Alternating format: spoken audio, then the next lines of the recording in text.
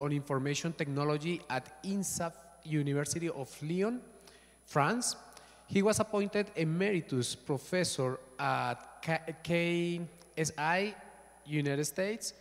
During his career, he has supervised 44 doctoral students and was member of PhD committees in 17 countries. He worked in the United Kingdom, United States, Italy, Argentina, and Mexico. So, please join me in welcoming Robert Laurini. Robert, please go ahead. Okay. Good morning for everyone. I will present a research agenda on knowledge management for regional policies.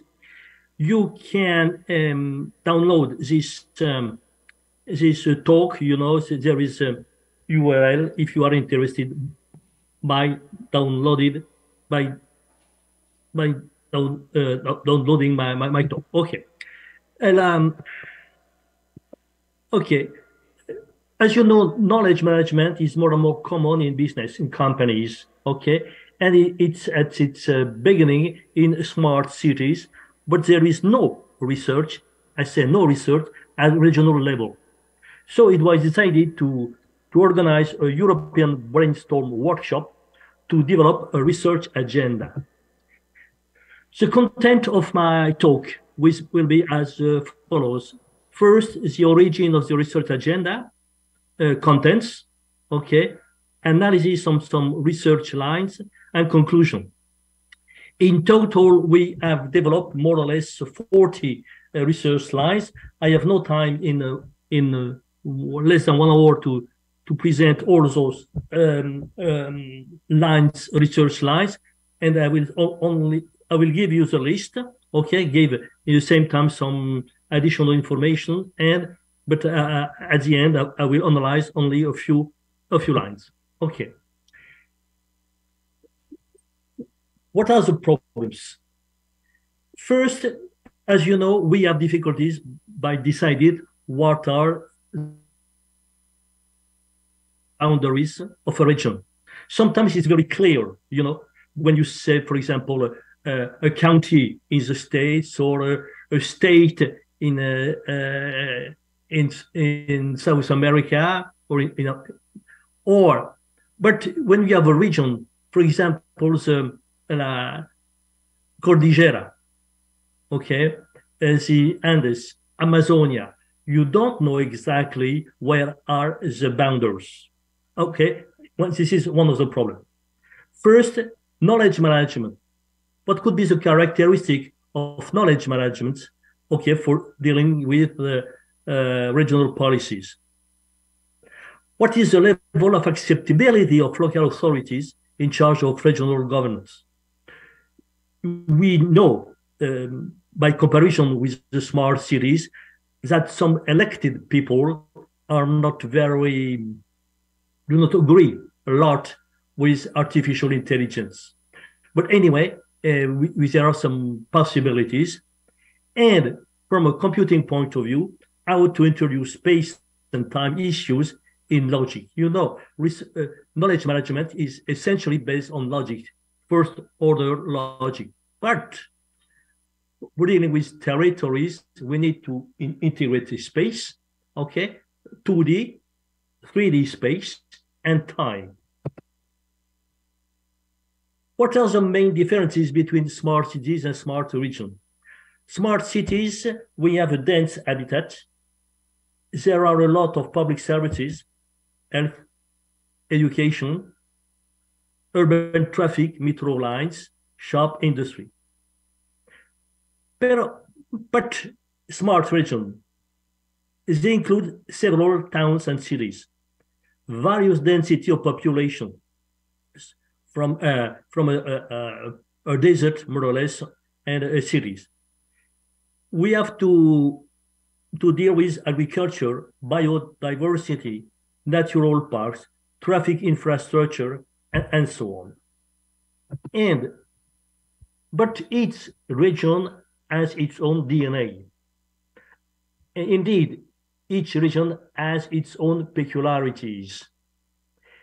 But we will define as a set of characteristics which are critical to shape its future, environment, extractive resources, creativity, economic resources, touristic and historical resources, and so on.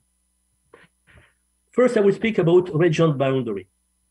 A very classical problem is regarding a valley and a hill.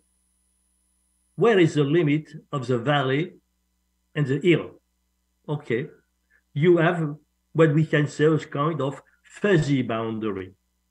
So we have regions which have known boundaries and some other which have fuzzy boundaries.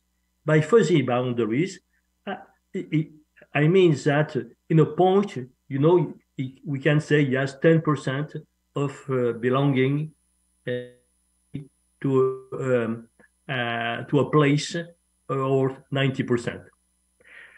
The other problem is when we have borders. Borders, I mean, for everything. It could be a river, it could be a road, it could be different surveyors give different coordinates. And the problem is that the boundaries do not match. For example, suppose we have two counties, the green one and the red one. You know, as you can see, there are some variation at the border. And it means that sometimes we have difficulties, not only first in databases, and second in knowledge management regarding this kind of differences. Definition of regional knowledge. Regional knowledge corresponds to information potentially useful to explain and make understandable the region, as well interaction with adjoining regions. Okay, manage a region by local authority by means of some decision support system in the spirit of territorial intelligence. Monitor its daily development through feedbacks and adaptation, simulate the future, and design novel projects, orient actions for the future. Why is regional knowledge difficult to be represented? The first is that the existence of several levels of governance and decision-making levels, state, region, cities, and they imply different knowledge bundles, possibly with discrepancies in view to potential or real contradiction. In addition, whereas in business intelligence, knowledge is overall represented with logic, we face the difficulty of representing space. This is no more logic reasoning, but also geometric reasoning. For example, when we want to create a new road, okay, or create a new building, there are some aspects of geometric reasoning. Origin of regional knowledge. We can have written documents, such as books, expert reports, juridical documents, historic cartography, maps, images, including satellite images, aerial photos, and more recently, drone photos and videos. Knowledge can come from experts, people, various stakeholders, activists, associations, as witnesses or participants recording their contribution in various formats, such as forms, video, audios, and so on. Text and data and text mining from various repositories of big data and big streams, for example, analyzing Twitter messages to obtain a recent event information. Internet of objects, of things, data from cellular phones, Wi-Fi connection, in situ centers for climate, air pollution monitoring, and for traffic monitoring and public board and cars. Dedicated components of knowledge collected for smart cities.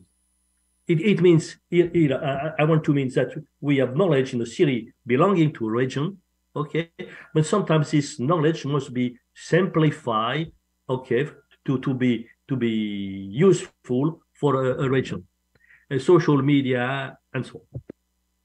This is an example of a structure of a geographic knowledge base. a knowledge base is organized around geographic rules. We have geographic objects, okay? For example, a road, cities, rivers, building, park, and so on. Geographic relations, especially topological relations, containing inside and so on. Geographic ontologies, this is the organization of all the classes of objects, for example, to distinguish in buildings, to distinguish industries and houses, okay? Physical mathematical models, and this is very important, for example, in simulation. For example, when we have to deal with the disaster management and especially floods management, for modeling the evolution of the water levels, we need some physical mathematical models. And so we need to use these physical mathematical models in our system. We have also a gazetteer. A gazetteer is a list of place names, toponyms, okay? All the name of the cities, names of precincts, of places, and so on. And also external knowledge. Okay, I will explain more regarding external knowledge. For example, for a listed document, you know, in a lot of countries, it's forbidden to construct a new building within a buffer of, for example, 100 meters. Okay, so this is an example. Okay, somebody wanting to present a building, you know, and it must be disjoint, okay, of all the buffer. This is an example of a rule, okay, in which we have examples of geometry and topology, which is used in logic. External knowledge. When we have a region, we can have internal knowledge, I mean, inside the region regarding agriculture, biodiversities, and so on. We have external neighboring knowledge as a vicinity. The reason is as follows. When a region makes a decision, this decision can be influenced on other regions. Okay. But in reverse, decision made by adjoining or neighboring regions can have influence evolution of your region. Okay. And we have external outside knowledge. This is for technological watching. For each region, there is a service in charge of technological watching, you know, analyzing experiences made in some other places in order to examine whether they can be used in our okay. And for that, research and practice, but we can have some information. We have with several colleagues, we are publishing a book, you know, which is by Springer Verlag, and this book will be available within a few weeks. As you know, United Nations have decided a program with 17 sustainable development goals. And they have decided that everywhere in the world, every local authority must let me say, apply those goals. And we can see in the list that they can, okay. Goal number 1 no poverty, zero hunger, good health and well-being, gender equality, clean water, sanitation. Well, you can see that all those goals can be used, can be possible regional levels, you know, some of them totally, some of them partially, and I have no time to give more explanation. The research agenda, okay? So we have identified, we were in the brainstorm workshop, we were around 20 persons, okay? And we have identified 39 research lines, okay, in knowledge management, political sciences, and sociology. And the research question, around 100 research questions have been identified, potentially leading to more than 100 PhD dissertations. The content. First, unveiling characteristics of regional knowledge, and second, governance. So I will give you the list of those lines. Here, I have no time to explain everything, but for each line, I can give details, a lot of details. First, spatial temporal knowledge. One of the problems is to deal with space, okay, coordinates, geometry, computational geometry. And now I think that more or less we are able to integrate geometry in logic. Regarding times, this is a little bit, this is different. For those who are aware about the problem of managing time in database systems, you know that we have different meaning for times. It could be for political actions, you know. The basis is more or less a month, a year. Okay? But regarding sensors, they can send information every minute, okay? Or every second. Regarding the landscapes, the evolution in landscapes, this is a geological time. And you know, geological time, we have era with million or billion of years. Okay, and this is a fuzzy. You know, this is not, okay. Now, fuzzy knowledge and roles. I was speaking about fuzzy regions, but we have also fuzzy, for example, a river. A river, we can, depending of the level of water, we can have a minor bed and the major bed. The major bed is when you have floods. Minor beds is sometimes it could be no water at all, un rio seco, okay?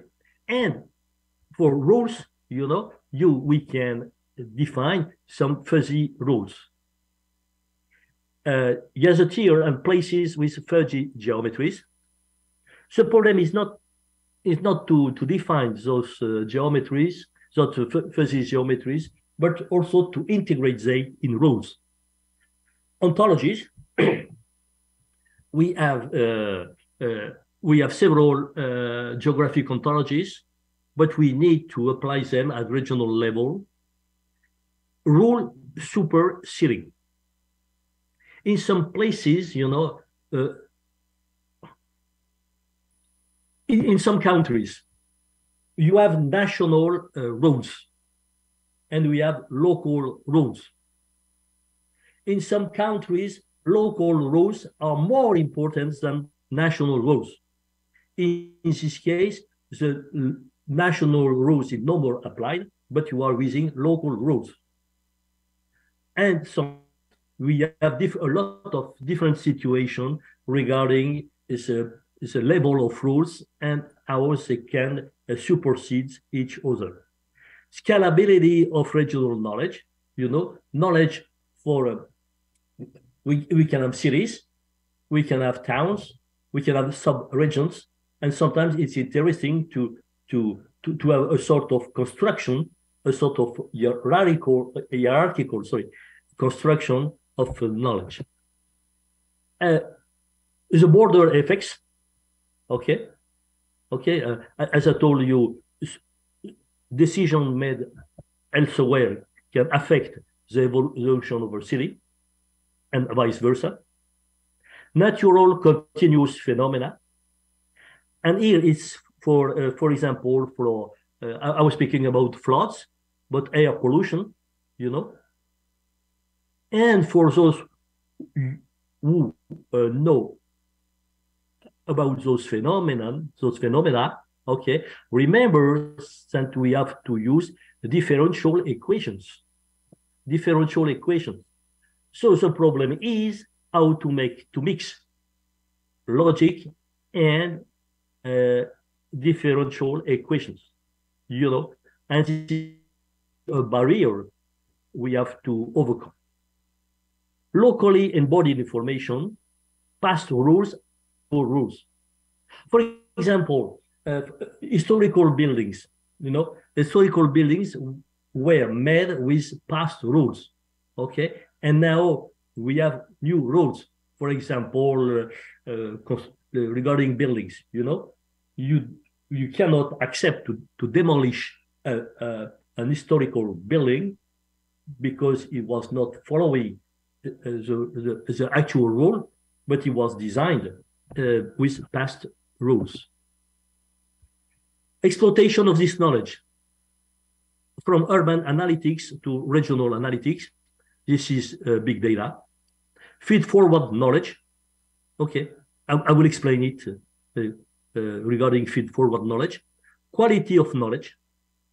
Knowledge visualization and sharing for reasoning. Dashboard for real-time monitoring. Case-based reasoning. Cross-border regional continuity and regional integration.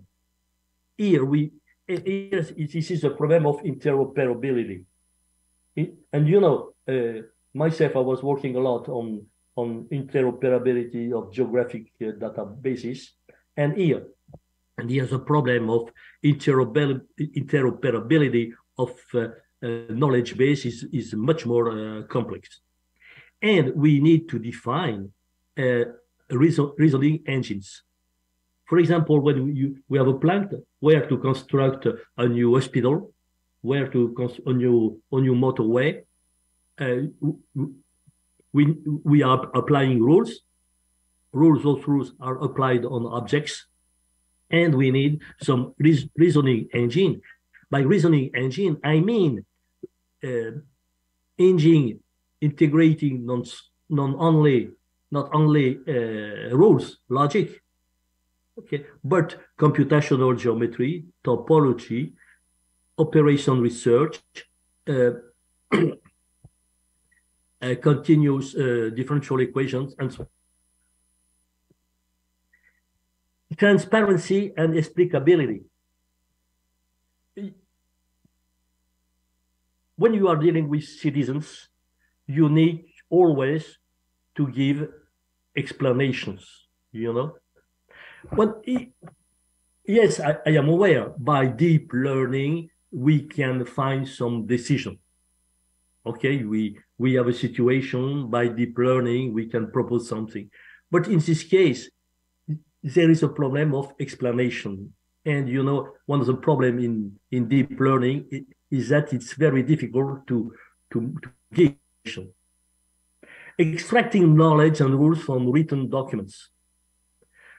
Regional knowledge and links with SDI is special data infrastructure. All countries are asked to organize a sort of a special an infrastructure regarding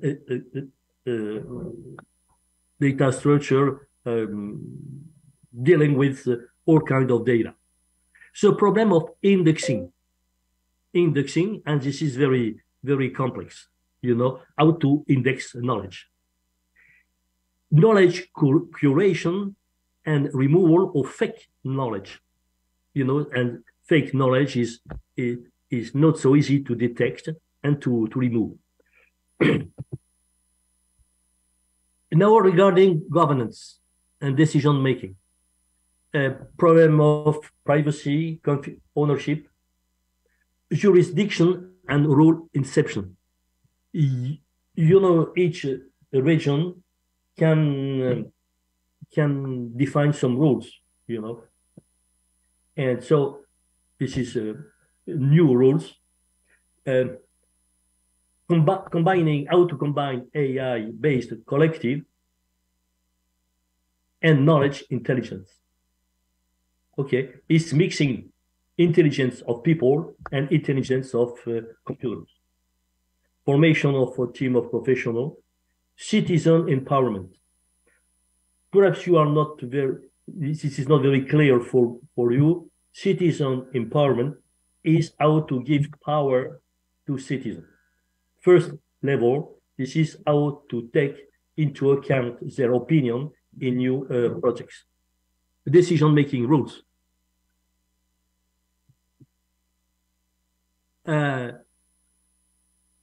More difficult is lesson learned from accepted and abandoned projects.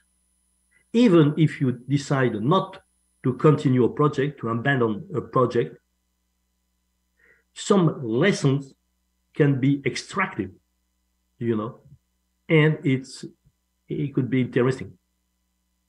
Digital twins for regions. There are a lot of examples in smart cities regarding digital twins for cities, but as far as I know, there are no experimentation regarding regions. Border effects, unexpected outcomes. Use of knowledge to boost economy innovation, cost and enforcing rules, technological and sociological watching. After this very rapid presentation of all research lines, I have decided to present you in a little bit more detail three aspects. The problem of superseding rules, natural phenomena, case-based reasoning, and feed-forward rules. Okay. In the northern hemisphere, usually when you are going north, it's colder, but there are exceptions. Moreover, from a legal point of view, what was decided well in one place may be wrong in higher place or vice versa. In other words, in some places, specific rules may supersede general rules or vice versa. Identify application where overcoming is important. What can be the guidelines to manage overcoming? Overcoming or is the same thing. What are the connection to the correction of rules?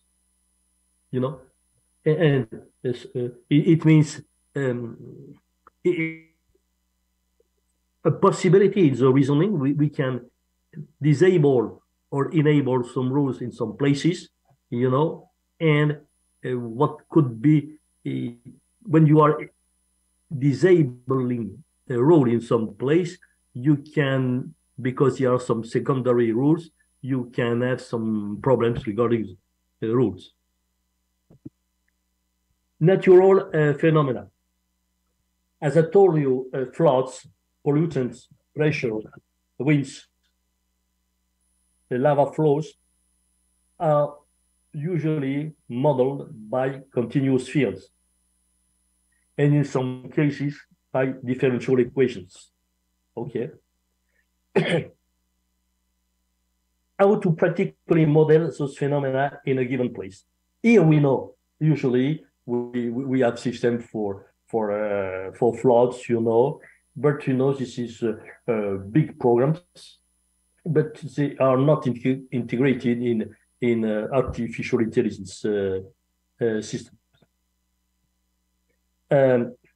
and the problem of sensors. Sensor, for example, regarding floods, we have a sensor measuring the level of waters in a river. Okay, and sometimes we can have some alerts, and after we can run some forecasting models. Case-based reasoning. I think you are aware about case-based reasoning. You know, in case-based reasoning, we have the description of cases, okay? And we have a new, in the description of cases, there are two parts, the description of the case and the solution, the adapted solution. When you have a new case, we are searching in the repository of cases to see whether a case can be, a solution can be imported. For a mathematical point of view, in this case, we have a sort of multi-dimensional system, multi-dimensional system in which we have some points, and we are looking for the nearest points in this space. Okay, but here it's more difficult. For example, how to when you have the terrain of a region, the terrain of a region in which we have some valleys, some hills, some mountains, some plains, you know, and here and in a region they have adopted a situation, but we have another region, okay, and the region have usually they don't have the same profile. Usually, some sub-region can have same profile or some other sub-regions. Okay, and so it's how to compare those situations. Proposed model to describe the geographic characteristic of a case. Select criteria to evaluate the actions.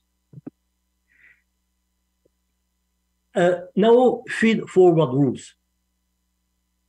Let us consider two rules.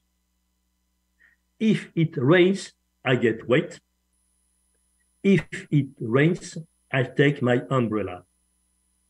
Okay.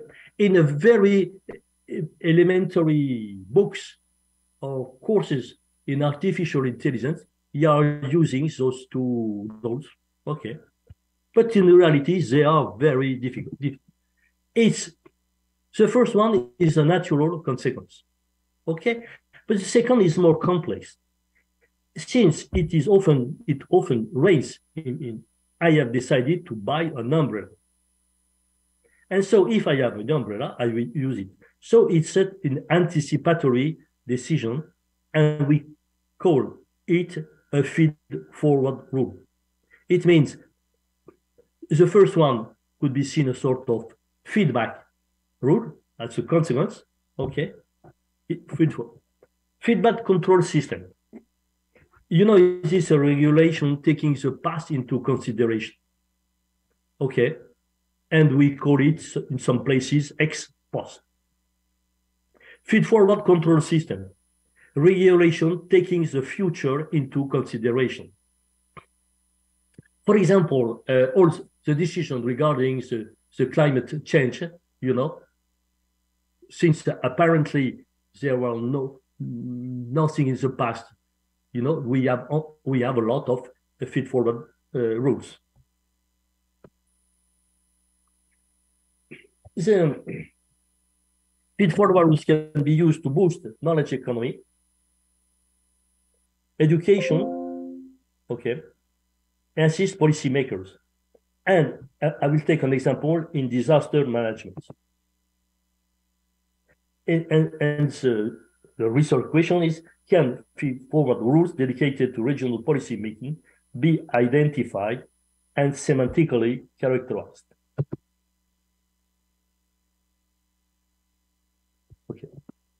This is an example. You know, this is the classical organization of disaster management. First, for example, it could be floods, it could be tsunamis, it could be volcano eruption, and so on. Mitigation, preparedness, response, recovery.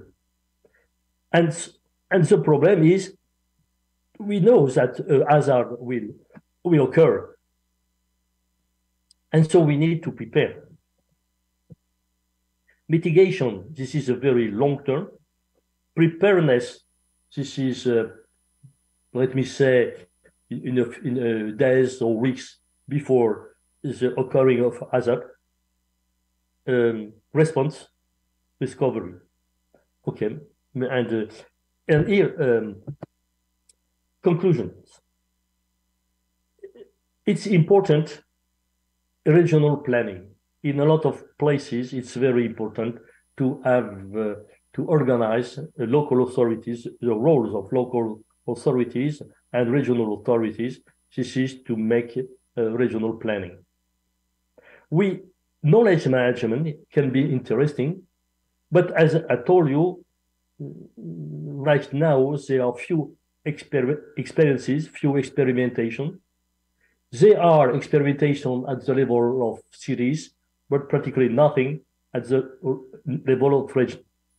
We have designed a research agenda with several colleagues, around 40 research lines, and more than 100 pages this subject. If among you there are some PhD tutors in artificial intelligence who have no ideas how to organize their research, okay, we can give you a lot of ideas. Okay, here is the main persons who have worked for the research agenda. Myself, Peter Nijken from the Netherlands, Gloria Bordonia from Italy, Carrie Marcucci also from Netherlands, Fabien Duchateau, Antonio Rinaldi, Michael Mehaffey, and Bokolo Anthony from Norway. Okay, so thanks a lot for your presentation. As I told you at the beginning, you can download this presentation. Here you have the URL. And now, so I am ready for questions. Hello? Thank you so much, Robert, for your presentation. We have about 10 minutes for questions. I would like to start with a couple of questions, Robert. Can you hear me, Robert? Yeah, okay. Okay, perfect, thank you. Okay, would it possible to have the gallery of people? Sorry, okay. Can you repeat? Is it possible to have the gallery of people? The picture of all people. There are 35 participants. Okay, is it possible to see them? Okay. Yeah, well, let me give you my question, right? You talk about an agenda, a research agenda, which is very, very interesting, and actually I think it fits perfectly with this conference. We are now here in Peru, but you know that in this conference there are a lot of Latin American people, for example, and you mentioned that you proposed in this agenda 39 research topics, and these topics could lead more than 100 PhD projects. So my question is, how can we, I mean, Latin American universities, Latin American researchers, how can we join to this agenda in order to get new opportunities for contributions, new opportunities for mobility, for example, and so on? Well, two possibilities. The first one is to buy the book, okay, and it will be available, I think, next beginning of November. This is one aspect. The second is, this is not so simple, to organize. Perhaps a possibility could be to organize a seminar in Latin America regarding this kind of thing. Since I'm speaking Spanish, I can organize it in Spanish very easily. So if you or some other people are interested, we can organize a sort of seminar developing the ideas regarding the projects, and I don't want to say it could be one full week, but I think 2 or 3 days could be interesting, because I think the possibility is to present the agenda, and I think the participants can have some ideas and to develop their ideas, and and the idea is for each part to write of a PhD topics, and this PhD topic could be presented to potential PhD candidates. Okay, this is my proposition. All right, thank you. That's nice. That's nice. Actually, yesterday we had a keynote speaker who is from Peru. He is Walter Curioso, and he showed us a very nice framework for health services. So you say that we can arrange, let's say, a meeting for, I don't know, let's say presenting different ideas in order to be able to join this agenda. So that's quite good, and I really appreciate it, because also in this conference we have gotten several good research results, and then we could share this knowledge with you and with your colleagues. Thank you so much. Maybe someone in the audience would like to make a question. I will be in Quito in February. Sorry? I will be in Ecuador, in Quito, in February. That's cool. That's cool. Maybe we can make something here. If you are here in Ecuador, so you are here in Latin America, it will be easier to us for, I don't know, making some activities. That's really nice. Thanks. So, someone would like to make any question in the audience? I don't know if someone in the Zoom would like to make any question. Florencia, give me a las second, preguntas please. pueden ser dadas en español. Okay, Robert speaks Spanish, so if someone would like to make a question in Spanish, Robert is very happy to answer. Hi, thank you for your exposition. It's so interesting. My question, you talk about twin cities. What's happened with that? Do you think it's probably that one city from Europe can be similar to No. This is twin cities, twin digital cities. Okay. No. It's not two ciudades hermanas. No. Is you have a city, and you have a digital twin of a city. Okay, it means you have a sort of a comprehensive model of the city. Do you see what I mean? Perfect, I understand. Thank you so much. Okay, so the idea is to have a digital twin for a region. Okay, thank you. So, someone else would like to make a question? Robert, could you please turn on your camera in order to know you? Oh yeah, but it's impossible. Okay, yeah. Okay, we can see you. Thank you, Robert. Thank you so much. So someone else would like to make a question? Well, actually, we are just in time, so if there is no more questions, finally, thank you so much, Robert, for sharing your ideas, your experience, your projects. Thank you so much for this presentation, and we are very happy to have you here in this conference as keynote speaker, so thank you so much. And I would like to invite everyone to join the next session of the conference. Thank you. Okay. So bye-bye, everyone. Okay. You have my email address, so you can join me if necessary. Perfect. Okay. Okay. Okay. So we finish this session, and in 5 minutes we start the next sessions.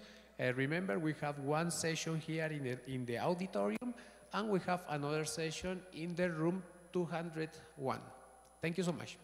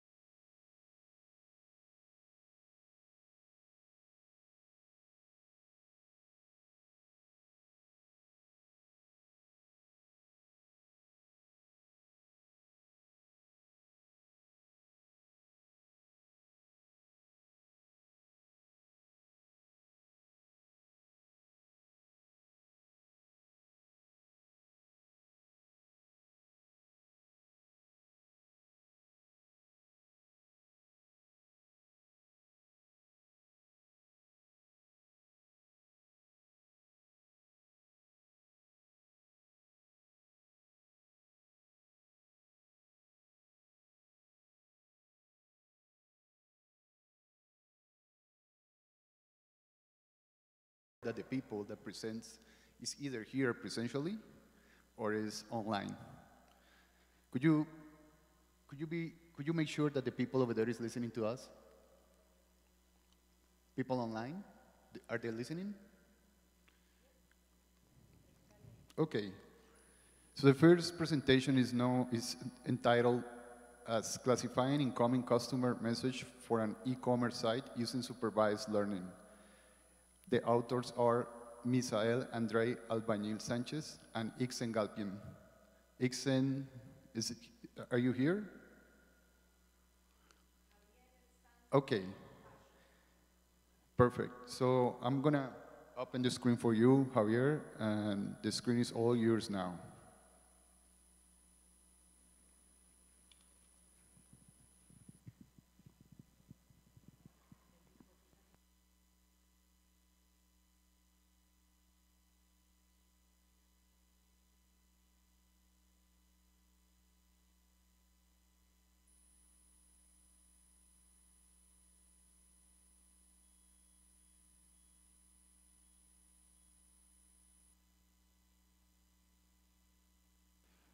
Javier, let us know if you are having any issue. Don't worry, take your time. I'm going to keep talking to the audience here. Most of the audience over here speak Spanish, but I'm going to keep in English because over there, people don't understand Spanish. Today, we are going to have a very, very nice session because it includes a lot of machine learning and also applications in medicine and some IoT as well. Also, COVID-19, which is authored by our fellow over here. And it's an excellent presentation. I got a high expectation because it's a view from abroad. And well, I put a lot of load on you, but that will be nice. Unfortunately, do we have the translation for the students? Any students speaking English? ¿Alguno de ustedes habla inglés? Okay, so I'm going to ask the people to speak slowly so you can catch most of the information that is going to be given here. Do you understand my English? Do you? ¿Ustedes entienden mi inglés? If I speak slow, can you get it?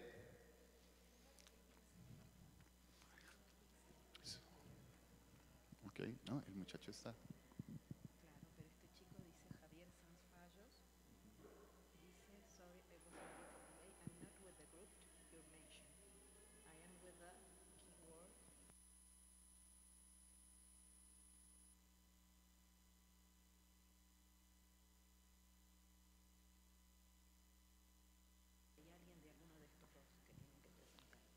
Okay, talking to the internet audience now, we would like to know if the authors of Classifying Incoming Customer Messages for an E-commerce Site Using Supervised Learning, is any of the authors here?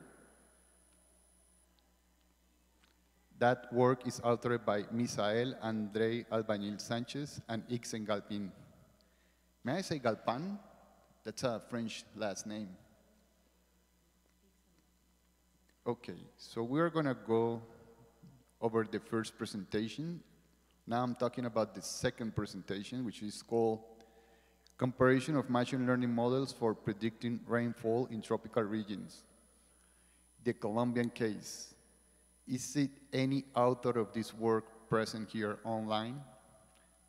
I'm going to name the authors.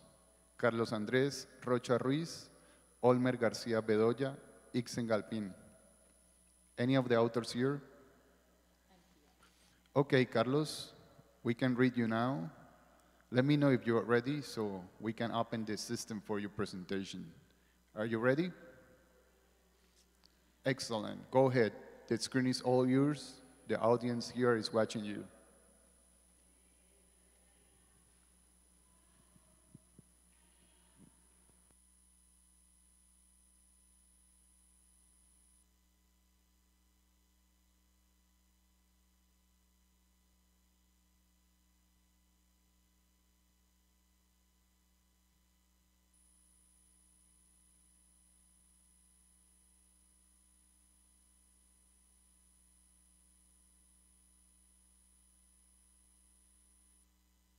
Can you try now, Carlos? Yeah, can you hear me? Okay. Great. Hello, everyone. I'm Andres Rocha. I'm from Colombia. I don't know, the presentation will be in English or in Spanish. But I could in the two ways. Carlos, we have to do it in English because we have some audience that doesn't speak Spanish. But I'm going to ask you to go very slow because we have a group of students here and they are willing to know what you want to say. Great, great. So let me show you my screen. Great. Can you see my screen? Carlos, give me a second, Carlos. I'm going to give some important message. The translation is working. You know, we have a live translation. So you can speak in English slowly, and the translator is going to work from English to Spanish. But I beg you, please do it very, very slow. Okay, I get it. So, thanks a lot for the invitation. My name is Andres Rocha. I'm from the Tadeus University in Bogota. That's my paper. It's predicting the rainfall using machine learning models in tropical regions. We use the Colombian case. Basically, we try to combine the purpose of machine learning and the things we could make with machine learning with the importance of getting some tools or send a toolkit to agricultural people, to farmers, to get some importance, to get some important tool to make decision for the future. So this is basically a study of how could I predict the rainfall or the periods of rainfall in the long term. I don't care the short term. I'm trying to predict what will going to happen with the rainfall in the next month and what's going to happen with the rainfall in the long term. Why is important? Because basically the long-term decisions about the rainfall could be useful for the farmers to make their own decisions. For example, I don't know if in the future as a potato farmer, I don't know in the future we're going to be going to be a high rainfall, high levels of rainfall, or we're going to be a lowest levels of rainfall. So it's useful for me as a potato farmer know what's going to happen with the weather and what's going to happen with the rainfall in the future. We're going to discuss about what is the importance of the study, what we made for the study, and what is the limitation of the study. So TITS could be a very, very important asset for different farmers. And it's important for the Colombian case, particularly because the Colombia economy is based, the majority is based in agricultural economy. It's a first part economy. So it's very important to a great part of the population in Colombia to know, to have tools to understand how could be easier for me as a farmer to how to improve my production. So it's very important for the farmer and it's very important for the state because based on that information and based on that predictions, I could, as a state, I could make a schedule of agricultural insurance to say, okay, if in the future it's a great probability of the increase of rainfall in a specific months, could be useful for me to insurance that production of any agricultural good. So it's good for me as a farmer, as a state, how to know try to predict the future, and now what is the probability of that. Basically, in the literature review, we made a complete literature, and we found several things. Most of the models are created as a physical models. So in the machine learning, there exists some models trying to predict the rainfall, but the most of the models in that topic, in trying to predict the weather, are physics models.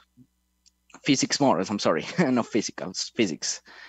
So the major problem is that physics models are really hard to compute, are really hard to make a prediction with that, because there are a lot of variables and a lot of it's a really complex model to compute, and it's not easier for a farmer or a small farmer to have that tool. So that's the importance of the machine learning here. And that's the reason why I'm thinking the machine learning could be useful for the farmers and the small producer. We made some statistical models and what had been done with machine learning models in weather forecasting. Where has made weather forecasting in another papers, basically has been made in other regions, but not in the tropic. It's really difficult to predict the tropic because the weather in the tropic are very unpredictable. So how to say it? So in the north hemisphere and the south hemisphere, it's a little bit easier because there exists seasons. Here in Colombia doesn't exist seasons, so it's really difficult for that. And the most of the studies are focused in the regions that exist seasons. So that's the reason. Which techniques have been used? Basically, most of the techniques it's in physics models and some machine learning models, but based mostly in the seasonal regions. That exist high computational resources that to compute the physics models, spent a lot of computational resources. So that's one of the conclusion of the literature review. Variables, the most common variable to use to forecast the weather is the rainfall, but also the temperature, also the air precipitation, also the humidity. So there exists a lot of variables to use for try to forecast the weather, but in this study we only use the rainfall precipitation, the precipitation actually. So for the data understanding, where we get data, we get the data for the IDEAM. IDEAM is like an institution in the Colombian government to cover all the weather measures and all the statistics and the analysis around the weather in Colombia. So that's where we get the data. We made some descriptive statistics, some tests of the data, and we're going to describe the problem. So basically, we get more or less 2,000 stations, weather stations around Colombia. But the distribution of those stations are not the same, so are not uniform. In this map, we can see the distribution of that stations are basically in the north of Colombia. The Amazon are not covered by the IDEAM, and we are not made the stations and the analysis on those regions. That's a limitation because the Colombian weather are very different in different regions. So it depends on the regions and depends on the altitude and depends on some very variables. Yeah, and we basically get half of the country. So that's a limitation, but it's not possible to get data right there because it's basically a jungle. Some of the descriptive statistics are here is the rainfall levels across the years since 1900 until now, until 2018, if I cannot remember. It's basically with the conclusion of that graph of the plot. It's basically the rainfall levels are increasing over the years. Are increasing. There exists an increase of rainfall over the years in average in Colombia. That could be that could be normal or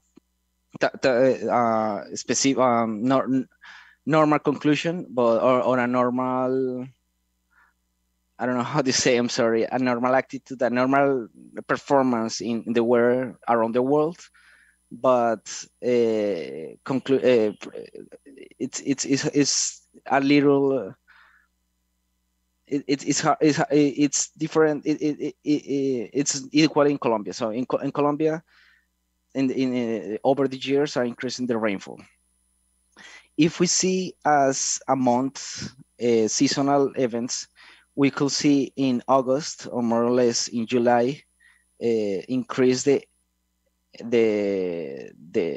rainfall levels across, in average, of course, across all the stations. So maybe thinking about that, we could see in August, more or less in July, from July to August, is easier to, it's major probability of get higher levels of rainfall across the year.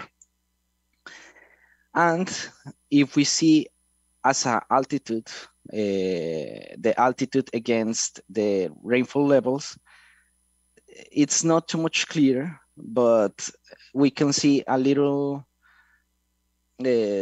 trend about the highest level of highest altitude in the country makes a highest level of shortened level of rainfall. So the places where really high are going to be a little more dry in the weather. We made some specific test into. I see a hand raised. I'm sorry. In the teams in the. Okay. Go ahead. Okay. We will set the questions at the end of your presentation. Okay. This is basically a time series problem. Why? Because we get the data from the beginning, from the beginning of the data across the time until 2018 of each times of each station. So each stations could be represented as a time series or as a time series of the rainfall level. So basically we have a time series problem. One of the most popular tests in time series are the Dickey-Fuller test. The Dickey-Fuller test tries to measure the type of the time series. So there exist different types of the time series, but the most common type is the random walk. The random walk, it's like the most difficult kind of theory to try to predict because you actually don't know what's going to happen in the future. So you have to make some special things to try to predict it. And this test try to identify what kind of series is that time series. So a random walk is like a stock prices plot. I don't know if you are saying that plot, but that's basically a random walk. And the where are basically a random walk. That's the first conclusion of that table. The mostly of the series, or mostly of the series, the measure of the stations, we can conclude there are random walk without drift and trend. So that could be a problem, because we have to make some special things to try to predict that. They could be made, and it's a special treatment to try to predict that. So in the data preparation, after we get the data, we clean it, we structure, and we split. And I'm going to try the logical pipeline to try to predict the forecast, and not to create the single model for each station, and just create a meta model across all the station, across all the time. So as a time series model, as you say, there exists more than 2,000 time series. So basically, one approach could be try to create a model isolated for the other time series. So basically across 2,000, above 2,000 time series models, but doesn't make sense. So we try to change a little bit our thinking, and I'm going to explain that. First of all, we restructure the time series as a specific time series, as a copy of the time series, but that allows me to create a supervised learning model in order to create, in order to put a data up, one above another, and create a master table to try to predict each station based on first the time, and second one the kind of the station, the type of the station. So first the time series are creating the xt minus 1, xt minus 2, etc. And basically we create several copies of that time series, just lagging one by one the time series. So that's the approach we take, and this approach very useful and very popular as in a text processing model. So as basically we take the text processing models and the language processing models and try to adapt it to this problem. Once we get the data just later, we just try to predict the next steps in the data. So if we get x sub 0, x sub 1, x sub 2, x sub etc., we try to predict the next steps in each of the press. That allows me to create supervised learning models and try to experiment and try to make a lot of supervised learning models, like super vector machine, random forest, even a neural network. That's some of the results. We don't calculate for all the types of the time series. We don't calculate one by one. We just try to take a part of the series, a representative part of the series, and try to predict that. That's a little view of that. And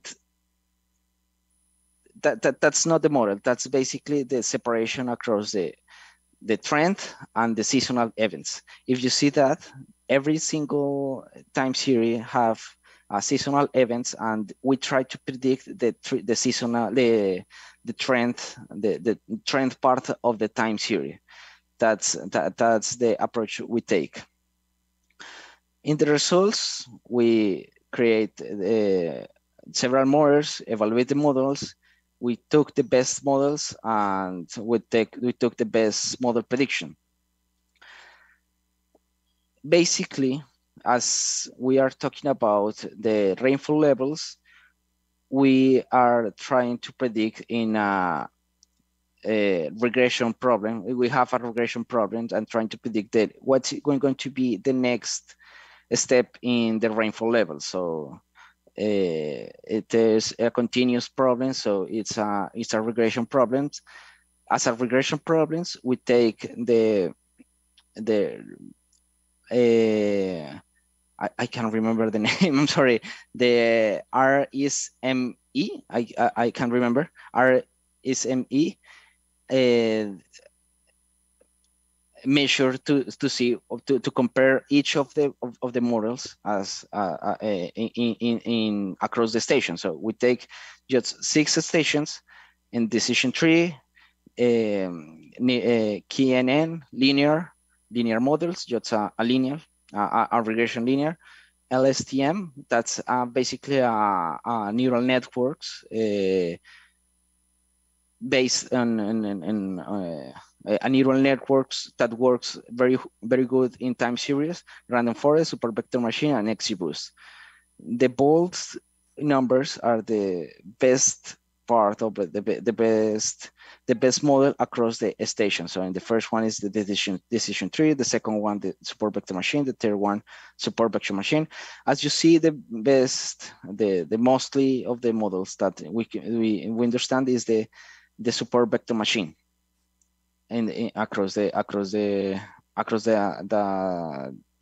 estimations.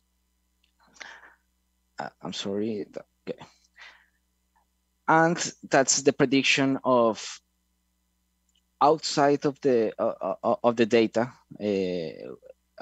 That's a prediction outside of the data, and what is the performance of the model outside of the data. So in the random forest, the support vector machine, the best model in one of those stations, the best model found in one of those stations, that's the prediction of the next outside of the data. So sometimes the prediction could be not better enough, I don't know, but sometimes the prediction really feel to the actual number. So the most of the times the prediction depends on the type of the series, and depends of the station we are going to look in. Could be a better performance or not too much good performance. So depends, that prediction depends a lot of the type of the series, and depends a lot of the type of the region you are looking for. The best model is basically in that series that really feels a lot of very good in that prediction. And that's a little model evaluation about around the LSTM in other samples. So that's we made right here is we took a model, LSTM model, that we calculate, and with that model, with in a specific time series, we try to predict another time series. That's basically that what is the performance, or we're trying to see what is the performance of that model, trying to get from one model to try to predict another time series. The green line, it's the prediction, and this blue line are the actual values. So in the prediction, we can see in one of these in one of these lines of this series, we see the model actually feels very good in the trend, but not very good in the topics, not that in the peaks and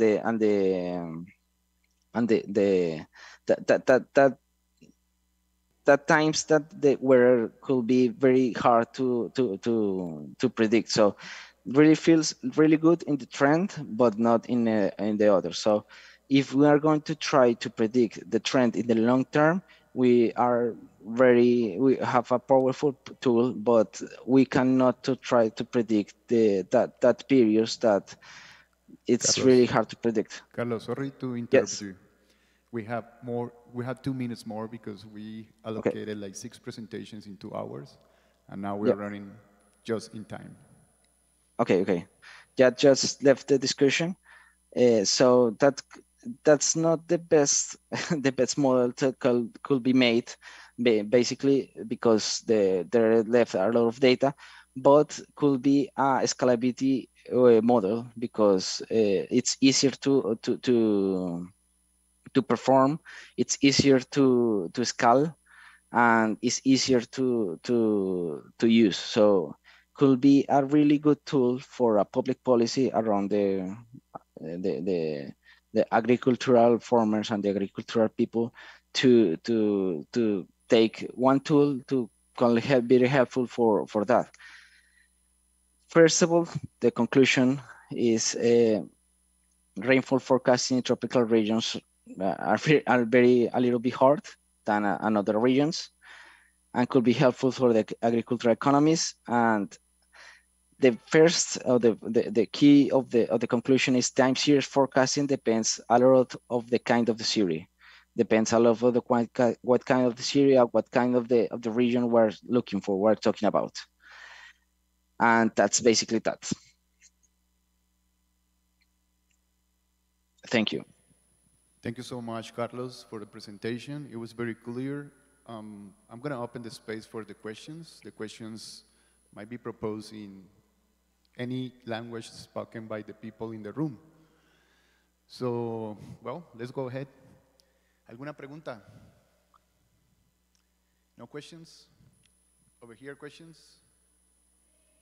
Professor?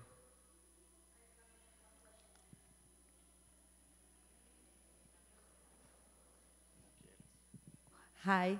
Well, very good, very interesting work, Carlos. Congratulations. It's a good presentation too.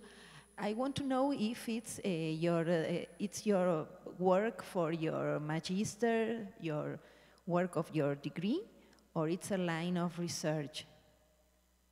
Yeah, that was actually part of my work. I was working in the National Planning Department in the 2019, so it was part of my work and part of my master degree thesis. So it's part of your thesis. Well, thank you, congratulations, and continue working. Thank you. Carlos, I got a couple of questions for you. The first one, when you work with those machine learning models that include a time series, very often you don't have square matrices. So you have to do padding, or you have to add zeros. How do you accomplish the square of your matrix? How do you make it a square? The square of the matrix? I will say in Spanish. Cuando estás trabajando con esas series de tiempo, resulta que la estación 1 no te entrega la misma cantidad de tiempos o de puntos que la estación 2. ¿Cómo hiciste? Pero aún así los modelos de inteligencia artificial te exigen que tu matriz de factores sean cuadradas, perfectamente cuadradas, bueno, rectangulares. Sí. ¿Cómo hiciste para llenar los otros espacios? ¿Qué hiciste para que te diera eso? Ok, entiendo. Voy a responder en español. Sí, ese fue un problema, olvidé decirlo.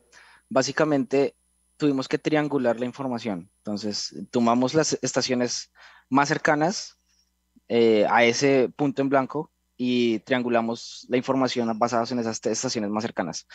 Evidentemente, eso generaría un cierto nivel de incertidumbre en las series de datos, pero pues era como la opción más cercana. Tuvimos en cuenta la altitud para hacer esa triangulación y tuvimos en cuenta pues los niveles de lluvia. Okay, thank you so much. Very clear. Most of the authors do something similar. You know, they recreate the data and they just push it in the matrix. My other question is, why are you doing this? What is the application that it has? I'm thinking about the farmer trying to understand how he is going to increase production. You know, the kind of farmers that we have. How have you thought about how you're going to approach to the farmer and say, listen, now you have artificial intelligence and you can use it for your benefit? How are you going to accomplish that? First of all, okay. As I mentioned, that begins in a national planning department. That's the ministry in Colombia about the planning, the public policy. And as a first step, I create an application that basically the inputs of that was data, IDEAM data, and the output are the predictions. So in the first step could be really useful for the government to see, okay, based on that predictions, we could go to those regions and try to negotiate a kind of insurance or with a third party, of course, with the private sector, a kind of insurance to try to protect that production in the future, because based on my model, I could see, okay, there could be a loss of I could make a loss of the production based on the rainfall levels. So in the first step, the first consumer of that model is the National Planning Department, but we are appointed to can be used as an application in the future for the normal people, so like a farmer or like anyone to could be useful for that. That could use that information for anything. So, but that's more or less the answer. Excellent, Carlos. Thank you so much. Just a suggestion, when we work in software, we never limit the software. We never close it. And I'm telling you this because if you see the western part of Colombia, it's unprotected. And you know when there is rain, a lot of it, when rains a lot over there, most of the streets and houses and bridges get destroyed. So it will be very nice to know your predictions over there in order to move in advance. Thank you so much. Well, very nice presentation. I'm going to call the next one. Next presentation is comparison. Oh no, Deep Mining COVID-19 Literature, presented by Josgun Sishadi Siratsare. My pronunciation is good, huh? Thank you so much. Are you going to use this one? You're welcome. Let me explain something to the guys. Yeah. Just for the people, solamente para las personas que no lo han cogido todavía, o de pronto yo estoy hablando cosas locas aquí, díganmelo siempre, a mí me encanta la crítica. Este botoncito es para que escuchen la presentación en idioma nativo, nos la están entregando en castellano. Entonces, entren en sus celulares y la ponen aquí. No sé si ya lo sabían, pero si no lo sabían, porque los veo pegados del teléfono, pero jugando tricky, pasapalabra y todo eso. Ahí van a escuchar al compañero, él va a hablar en inglés, ¿cierto? Are you going to speak in English? English? And the translation is going to work, especially here. Esto es una vista al COVID desde afuera, o sea que es muy interesante. ¿Ok? Muchas gracias. Let's go ahead. Thank you very much. So we will now set up the presentation so everyone can see it, and then I will, yeah. Yeah. So is there like a, let me go for F5, or, you know, like the presentation mode, if you go to,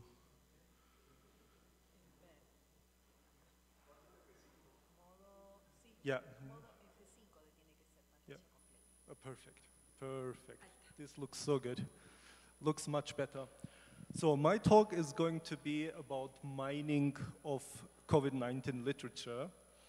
And I'm from the University of Luxembourg, Department of Computer Science.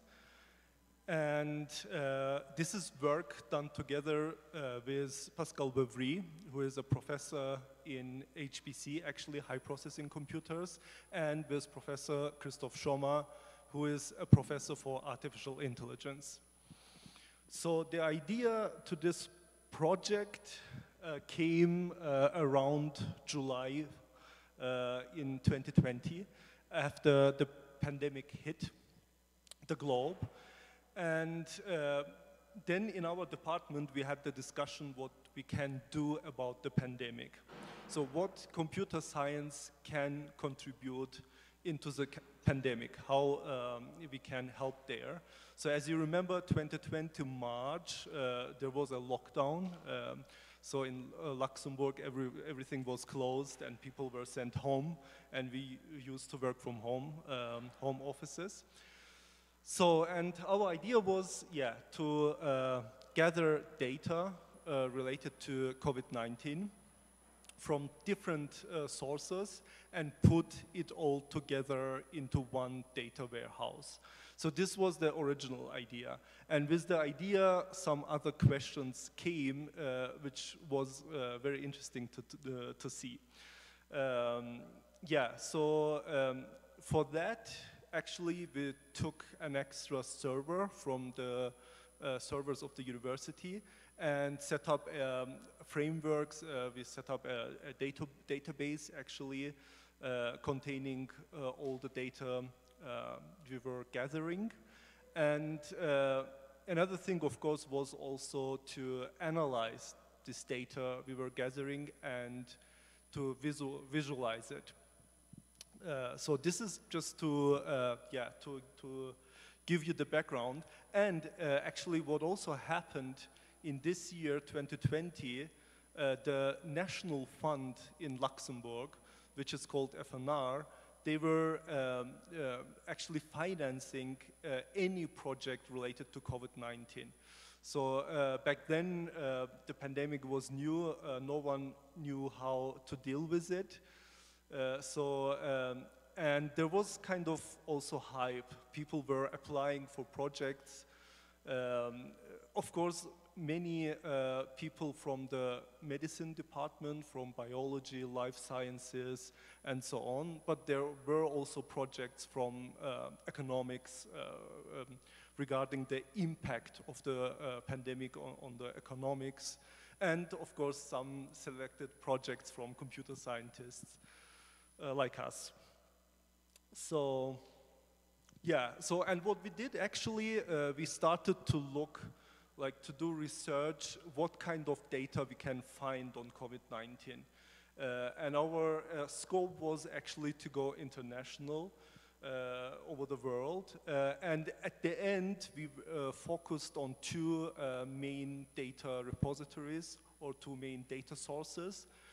So the first data set, what you see here is actually yeah, about the statistics about the spread of the virus, about the number of the cases, about people dying from the virus, actually from COVID-19.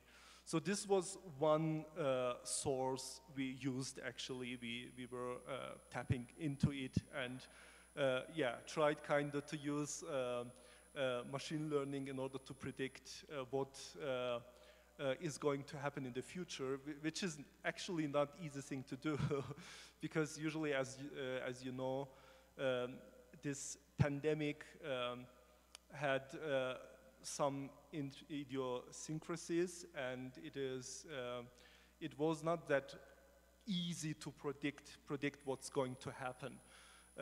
Especially the policy, the local policies, for example, like in Luxembourg, like lockdown, or trying to make people to wear masks.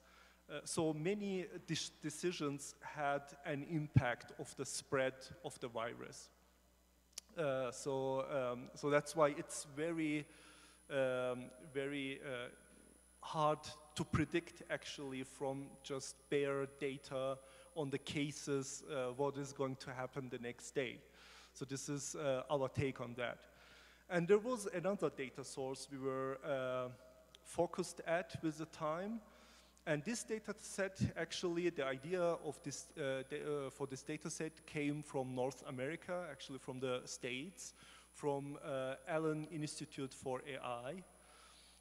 And then the idea was supported by the White House, by the University of Georgetown, and many other collaborators. And their idea was, let's actually gather every publication published about COVID-19 in English language.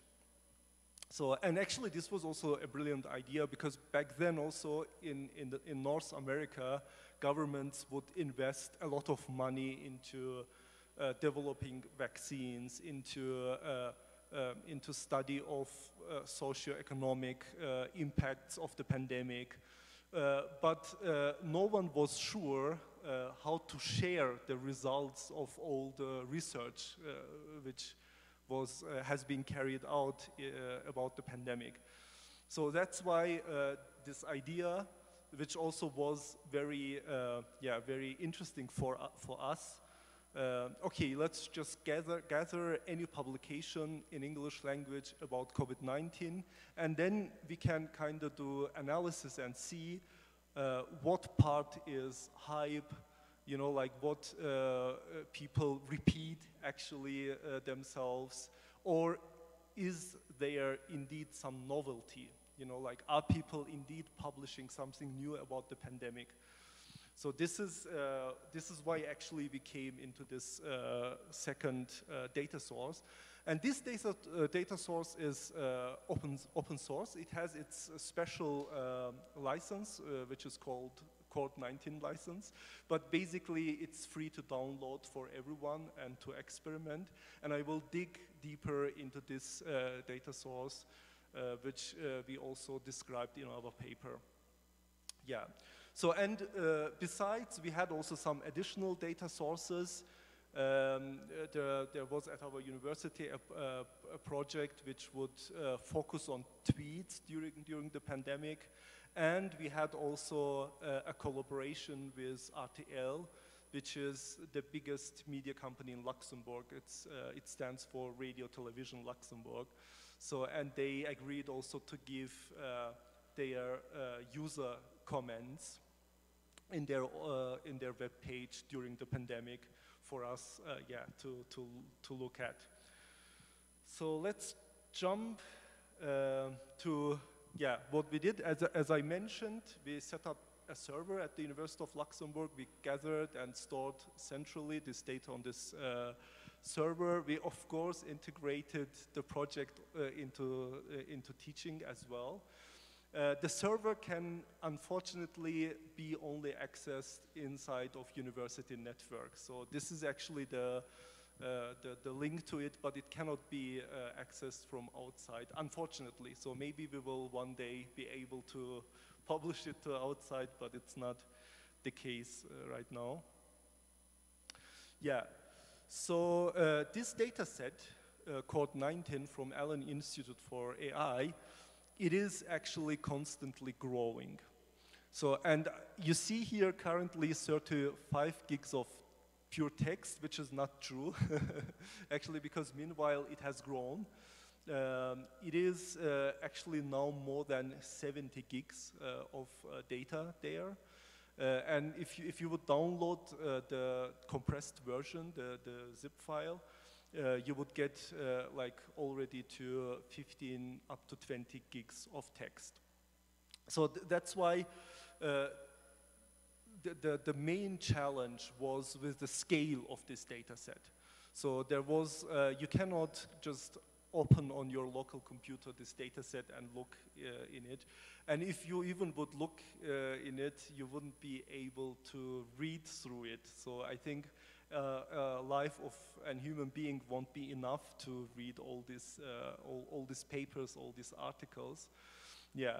So, and here you see some statistics regarding to time.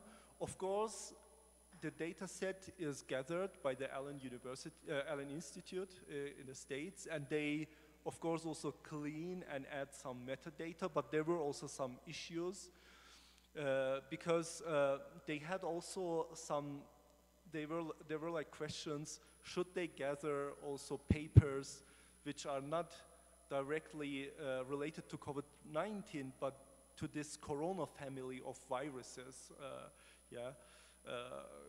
So that's why the lines are not that hard, actually. Yeah, and in some cases also the papers which were gathered, they don't have publishing dates, so they lack sometimes some metadata in order to know what are in them. So, and lots of work has been done about this data set. So you see on the right hand actually a link from Amazon, and Amazon said, okay, we would put on Amazon Web Services, we would put an information retrieval system where you can search, like keyword search for these publications. Yeah, and there are many others which are described actually in the paper. Yeah, and if you see on the left hand, this is just the statistics, the list of journals which are there, and you have there also like very famous journals like Nature or Virology, and many others which are actually very famous in medicine, in life sciences, where these all papers were published. So now to give you a taste of the data set, again, it's like a very big data set, and even just reading the titles of the papers would take, or analyzing them would take a lot of time. But what you see here is the list of the metadata. So each paper, of course, has authors, like we know it. It has a title, it has a publisher, journal, and it has also a time, a publishing time. So, and what I did here, I just searched for the keyword pandemic in the title, and then this result came. So, or vaccine. So back then, also vaccines were developed, and there was a big research going on about the vaccines. So, and you could, also search for the keyword vaccine and get all the publications about it. And I will give you also a closer look. So what I did here, just pick up one publication. And the data, what you need to know, is stored in the JSON format. So it's JSON, and it has, like you see here, it has, for example, an abstract. This would be the abstract of the paper. And it has also body text. So, and this body text would be the main text of the paper. And of course, what we did when we applied text mining to it, we basically get rid all of other metadata and just kept the text data we needed, especially this body text, which is the main corpus of the papers. So what should we do? Like, this is a huge amount of publications, a huge corpus, and of course our experience, our expertise was in text mining. So we said, okay, let's go ahead and mine this data set. But even you will see, because the data set is so huge, determining the number of topics is also a very hard thing to do. So the one thing, you need to imagine the topics. I will give you an information, just like squeezing the text, right? So if you don't want to read the whole corpus, you just squeeze it, let's say, to 200 topics, and you read the topics, and then kind of you understand what this corpus is all about. But the question was also from statistical point of view, are 200 topics enough to represent this corpus, this huge corpus? Yeah. So, and as I said, with the time, when in Luxembourg, other organizations or funders like FNR, when they saw it, they were like very interested. They were like, oh, okay, we actually financed about 50 projects alone in Luxembourg with a sum of €500,000. But we don't know, you know, like we just completely lost the overview. Who is doing what? Who is developing the vaccines? Who is working on what? So, and of course, the first thing they asked, is it just a hype like everyone is publishing about COVID-19, or is there a novelty? And can your text mining tools answer these questions? So this is actually where the added value comes in. So yeah, then another question was what kind of algorithm we should use. And in our department, of course, the first instinct is to go for deep learning. But of course, we also know there are some other algorithms. I have here one which is called latent Dirichlet allocation, or LDA in short. So we experimented with this. We experimented with word embeddings as well, so word embeddings-based clustering. We used also some deep learning technologies from scratch, like BRT, BERT. But with this algorithm, so also our take is go for the simplest one, because like the complex deep learning algorithms like BERT, BRT, which is very heavy to train, and if you have also like very, very big data set, even your high processing computer, your supercomputer is not able to calculate all this. And this was also apparent when we were doing word embeddings-based clustering. So in word embeddings, if you are familiar with this, you can set up the number of dimensions. Also, the number of dimensions, this is arbitrary number, but the more dimensions you have, the more precise a word is described semantically, actually. So if you go for 100 dimensions, this means a vector of a size of 100, yeah? And this is a representation for every word in data set.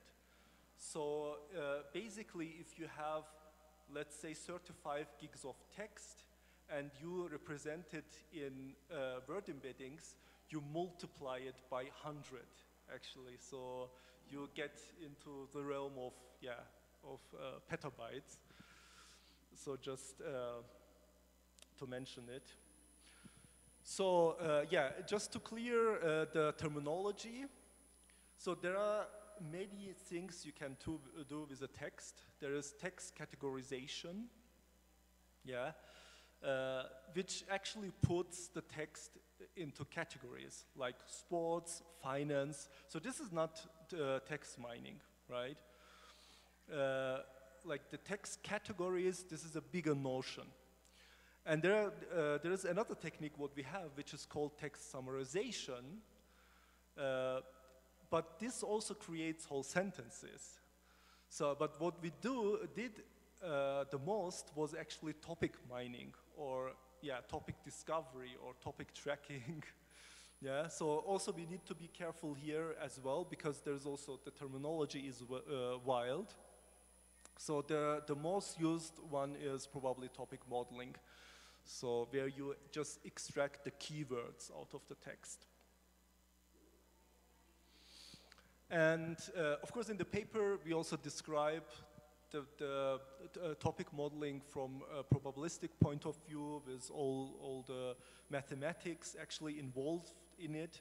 But just to give you a simple definition, simple formalization. So what we have is a collection of n documents, right? And then we can set up by ourselves how many topics we want to extract, what should be the number of topics. This is here the k, and k is the variable we can play with, we can set up. So, and k consists of topics. This is theta 1 to theta k. And what is important, you have the coverage of every topic in every document. So, and they add up to 1. So this means one document can consist of many topics, of course, actually, which is intuitive thing to do. So, and the topics then get a probability value about being present in the document. So this is it. So again, to give you an overview, like in a very simple way, let's say what we try to do here is not text categorization, but let's say our topic is called sports or travel or science.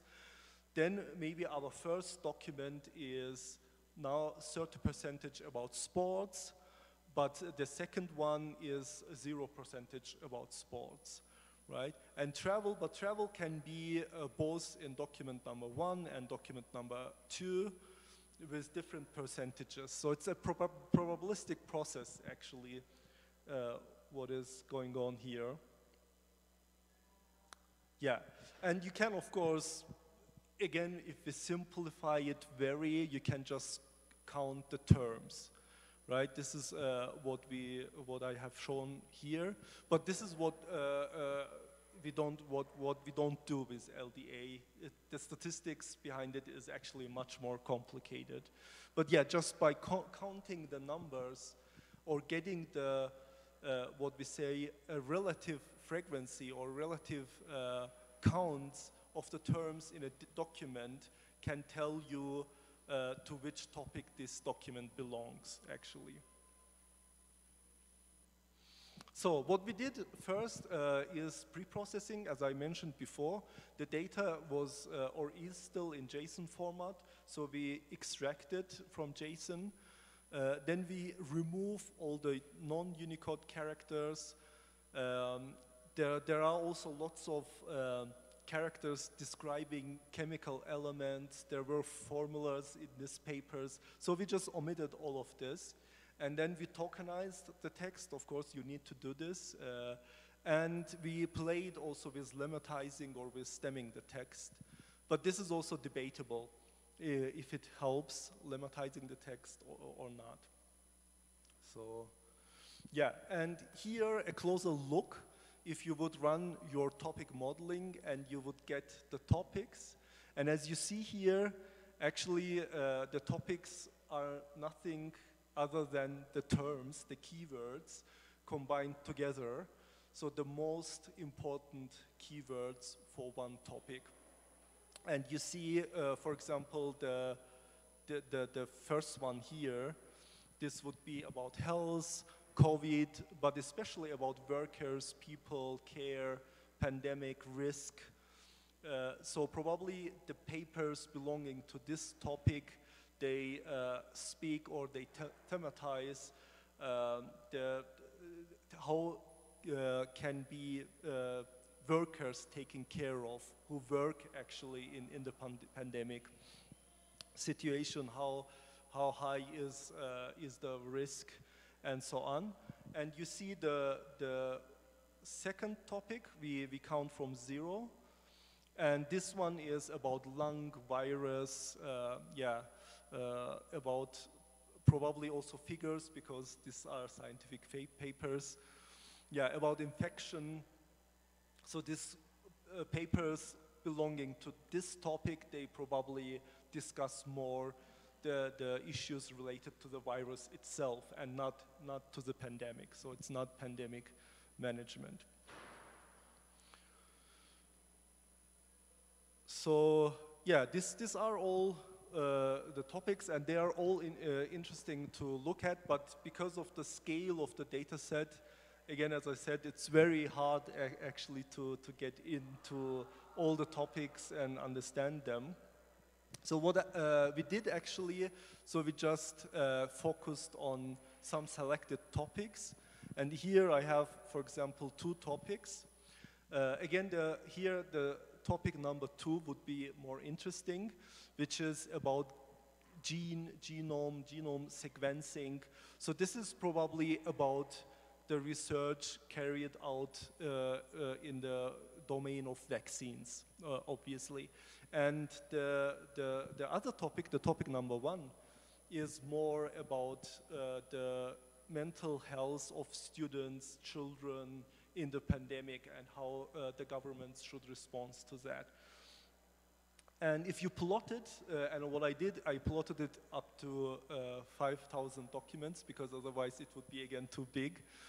Yeah, so you see, so the first topic is, so they are actually, they go hand in hand, but there are some papers, they are only focused on the first topic. So this, the y-axis is the probability, actually, of the topic being in the document, and the y-axis are the numbers of the topics. And the research, what has been done in the genome sequencing, as you see it here, it's actually more stable. So it's more stable, so people have been working on it steadily. So this is the take of it. So again, we looked at, again, we just picked up 2 other topics. And because there was also like a talk in Europe about animals, animal farms, or animal, and spreading the viruses in the farms, working there. So this would be the plotting of this. So as you see, this topic number 2, it's not that much represented in the data set, which also seems to be logical, actually. So the rest is in the paper. Thank you very much for listening, and I am open for questions. Please ask today. If not, just write me an email, and stay healthy. Thank you, sir. There is another microphone over there, so you can grab it in order to answer. Any question? No.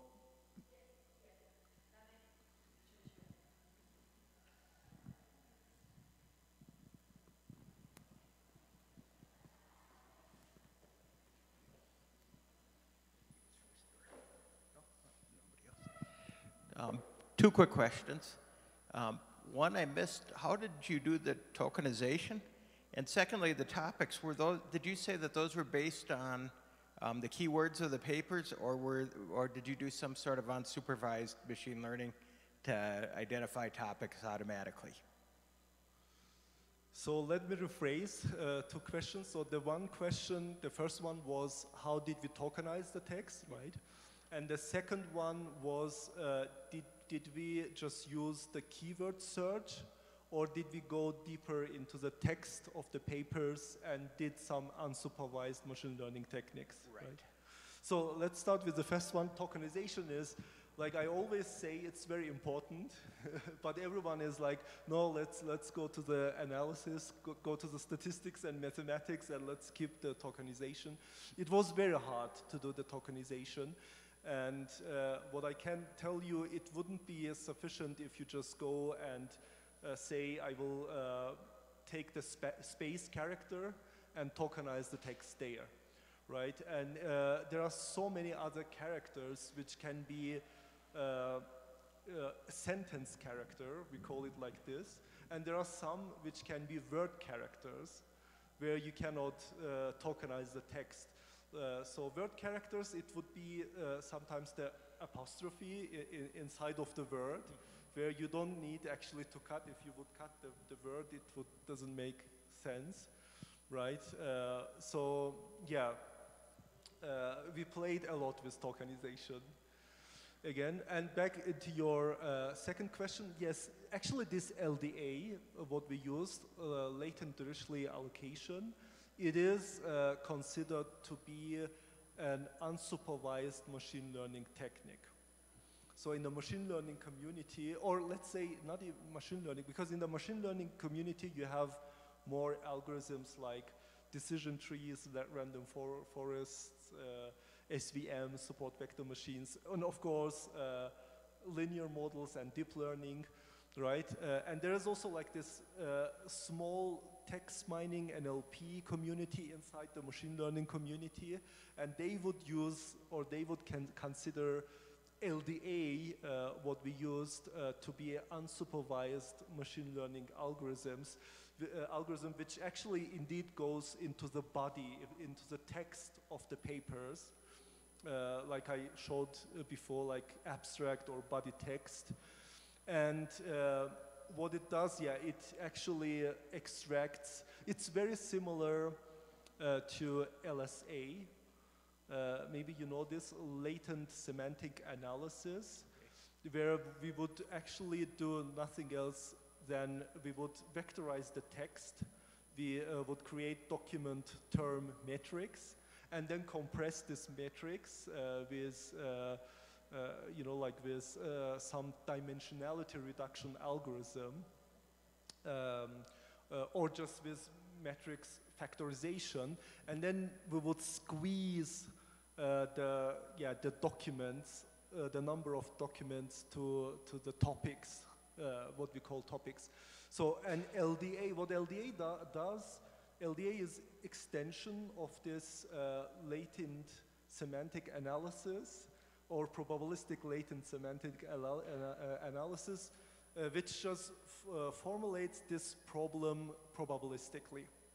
So it's just the same phenomenon, because sometimes also LDA even is regarded as dimensionality reduction algorithm sometimes. Yeah, so does it answer your question? Yes, thank you very much.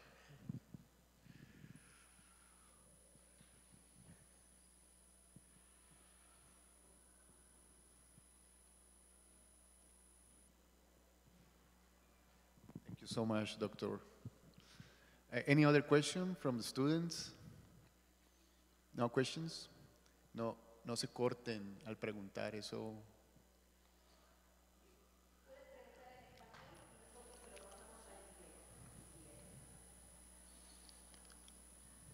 Ok. Siéntanse en confianza. Okay, mister, no more questions. I got a couple of questions. Thank you so much. Excellent. Well, what's happened now, because the pandemic is finishing with this analyze? What's your opinion about that? This is actually a very good question, because also when we were working at it, like 2021, last year, you know, like everyone was saying, publish it, finish this project because the pandemic is going to finish, and then, yeah. But what I discover, again, because we will probably never get rid the virus entirely. So COVID-19 is going to be a part of our life, but it's going to be in a more subtle way. So there will be still people sick of COVID-19. There will be still tendencies to produce new vaccines or open the old ones to the public. So for that, we discovered that even after like so long time, the pandemic hit, still there are some governmental institutions which are interested in it, and they still ask questions and say, okay, what happens there? Do people still publish about COVID-19 or not? Yeah. Thank you so much. You're welcome. Thank you, sir. So I hope you are having a great time over here in South America. Please.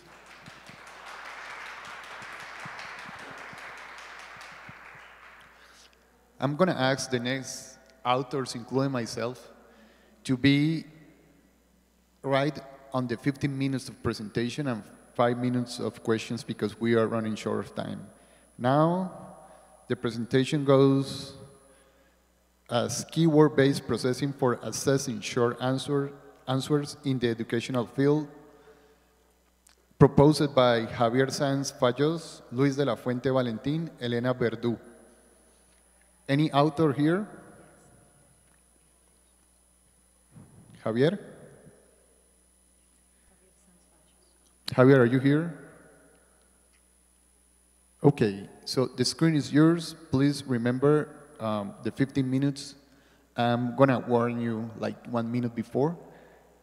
And then, well, I won't cut you, but please stay on within the 15 minutes. Hello? Javier Sáenz Fayós, Luis de la Fuente, Valentín y Elena Verdú. Okay, Javier, all yours. Do you hear me? Clear and strong. Okay.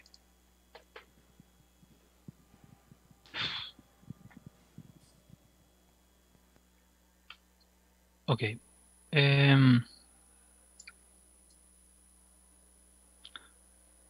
Sorry, I'm going to minimize this. Okay.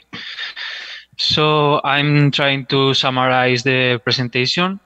My name is Javier Sanz, and with the collaboration of Luis de la Fuente and Elena Verdú, I am presenting keyword-based processing for assessing short answers. This project is partially funded by the Plentas project that what seeks is the construction of an semantic-based applications for grading short answers up until 200 words. The evaluation is one of the most important tasks in the educational field, but this task is time-consuming, tedious, and it might be susceptible to some errors, especially in open-ended questions. For this reason, it is intended with this work to create a software application where we could contribute to the existing automatic or semi-automatic grading techniques. Specifically, we focus on the keyword-based approach, and we are aware that there are some studies of based on keywords, but to the best of our knowledge, none of them were included an augmented catalog of terms, and that's the key of our experiment. The used dataset provided by Plentas has 3 subjects, all of engineering subjects: capture methods, business intelligence, and computer technology. And from the dataset, we will extract the exam question, the set of key terms that are the words that the teacher expects to see in a good response, and the students' responses and the score assigned by the teacher. So the objectives will be to answer these research questions. The first one: how valid is a key term-based evaluation? And is there a correlation between the criteria used by examiners and the one proposed in this method? And the second one is it possible to generate competent feedback with this method? To assess these 2 questions, the methodology we used first for automated scoring was the creation of a corpus that had to be in Spanish, balanced, and of general domain because it was intended for a word sense disambiguation. The corpus finally was extracted from Wikicorpus, that's a collection of text from the Wikipedia. We did a filtering process, and we got 32 of those texts. And then we created a dictionary that will serve as for the preprocessing task.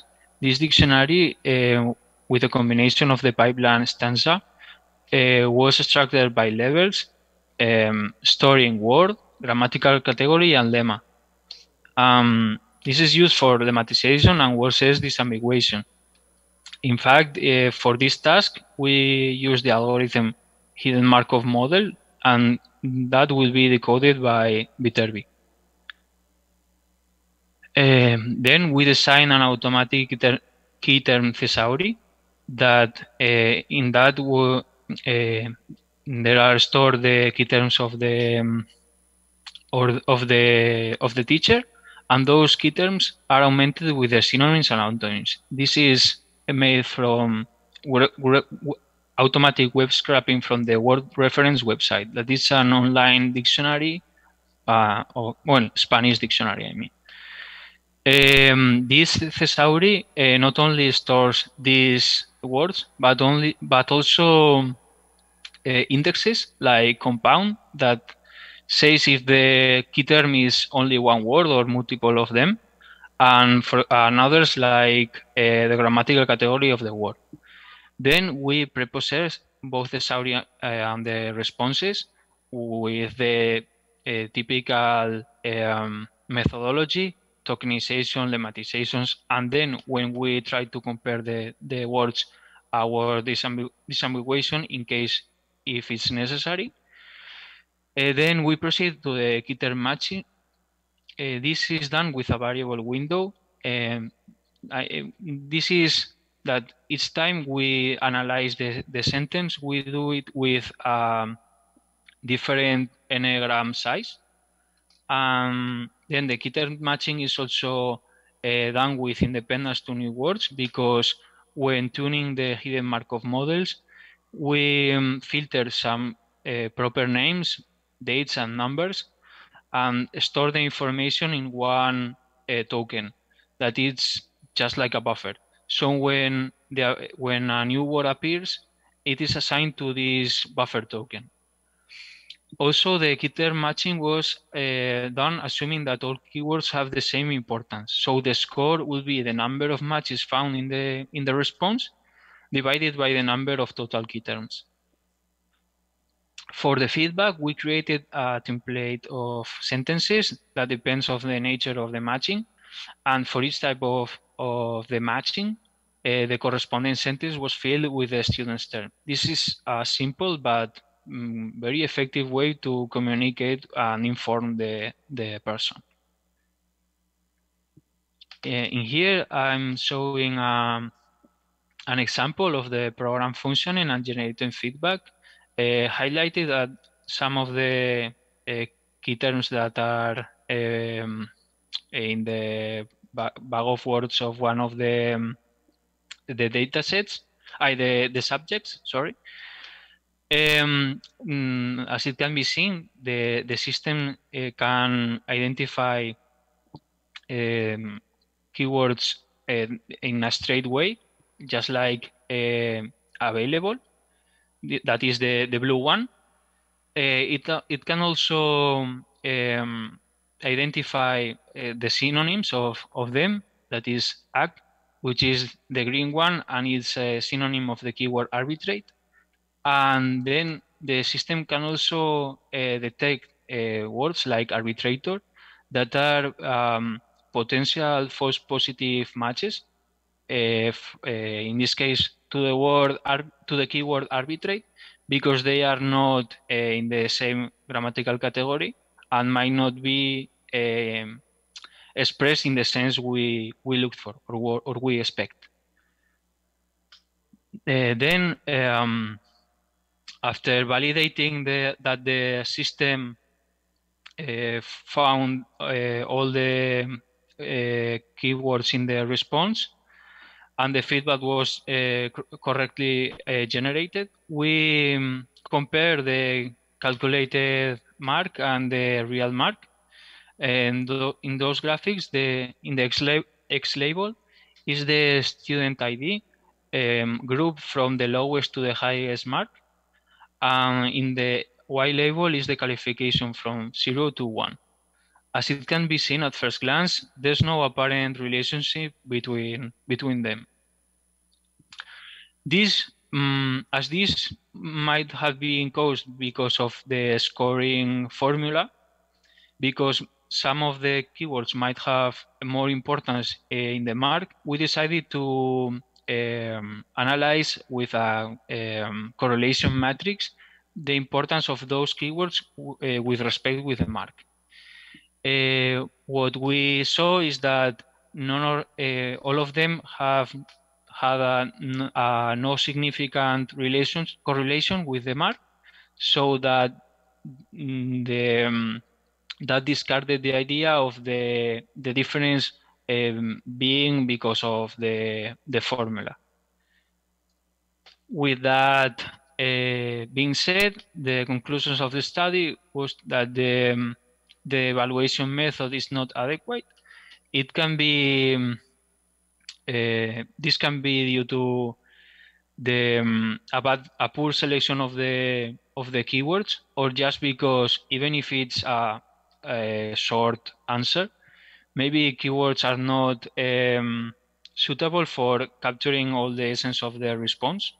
But we don't have to forget that this is just a similarity score, and also might not be adequate to compare just with the mark.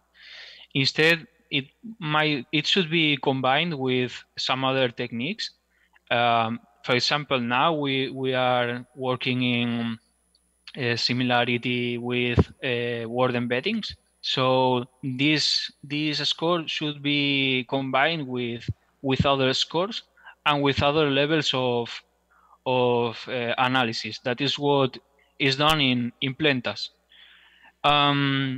Nevertheless, investigation and experimentation into the research question 1, reversing the implemented procedure, is recommended, because generating the key terms from the text might be a good approach, not only for extracting the essence of the answer, but to be useful for feedback generator engine.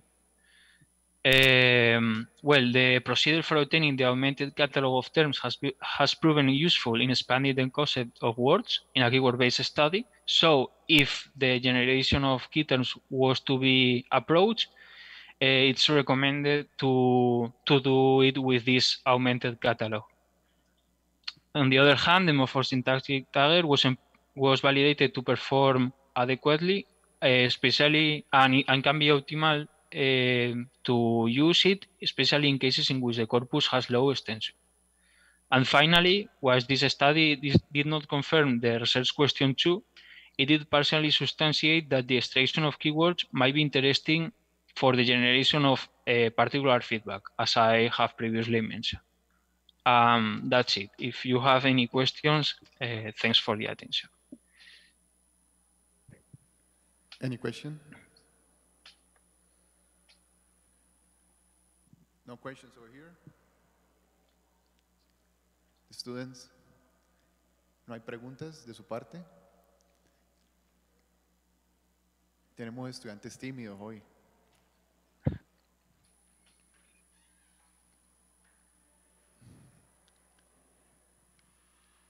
Javier, if you have to resume your work in only one phrase, can you do it right now? You can speak in Spanish if you want. But I think I haven't understand the question.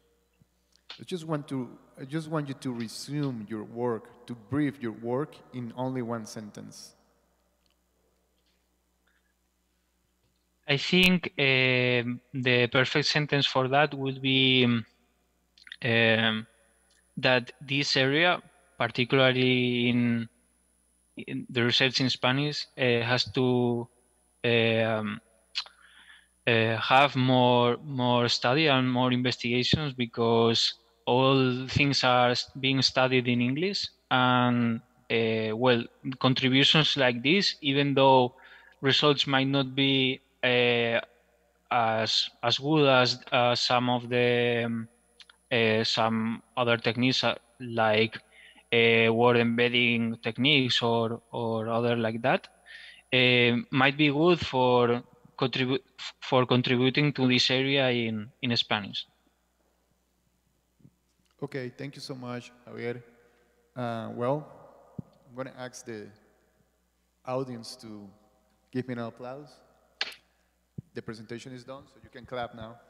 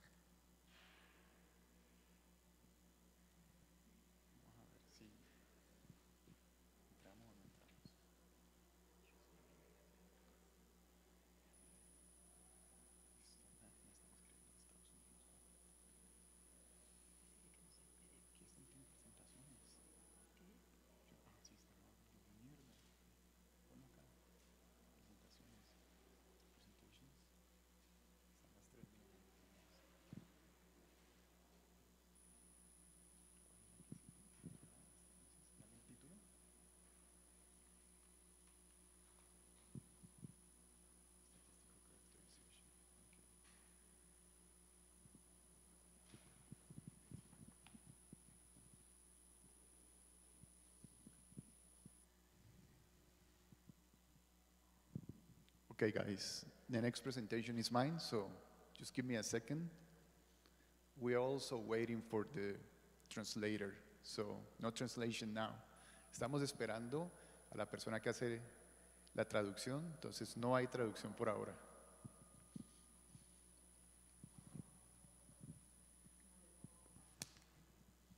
Ponerlo allá, eso. Ahí está.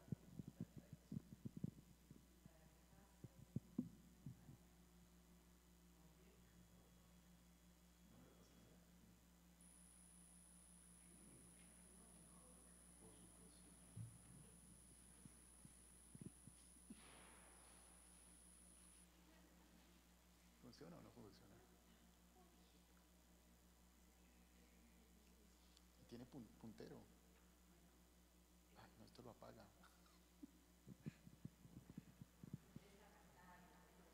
Okay. I don't want to be rude, but it seems like we can start now.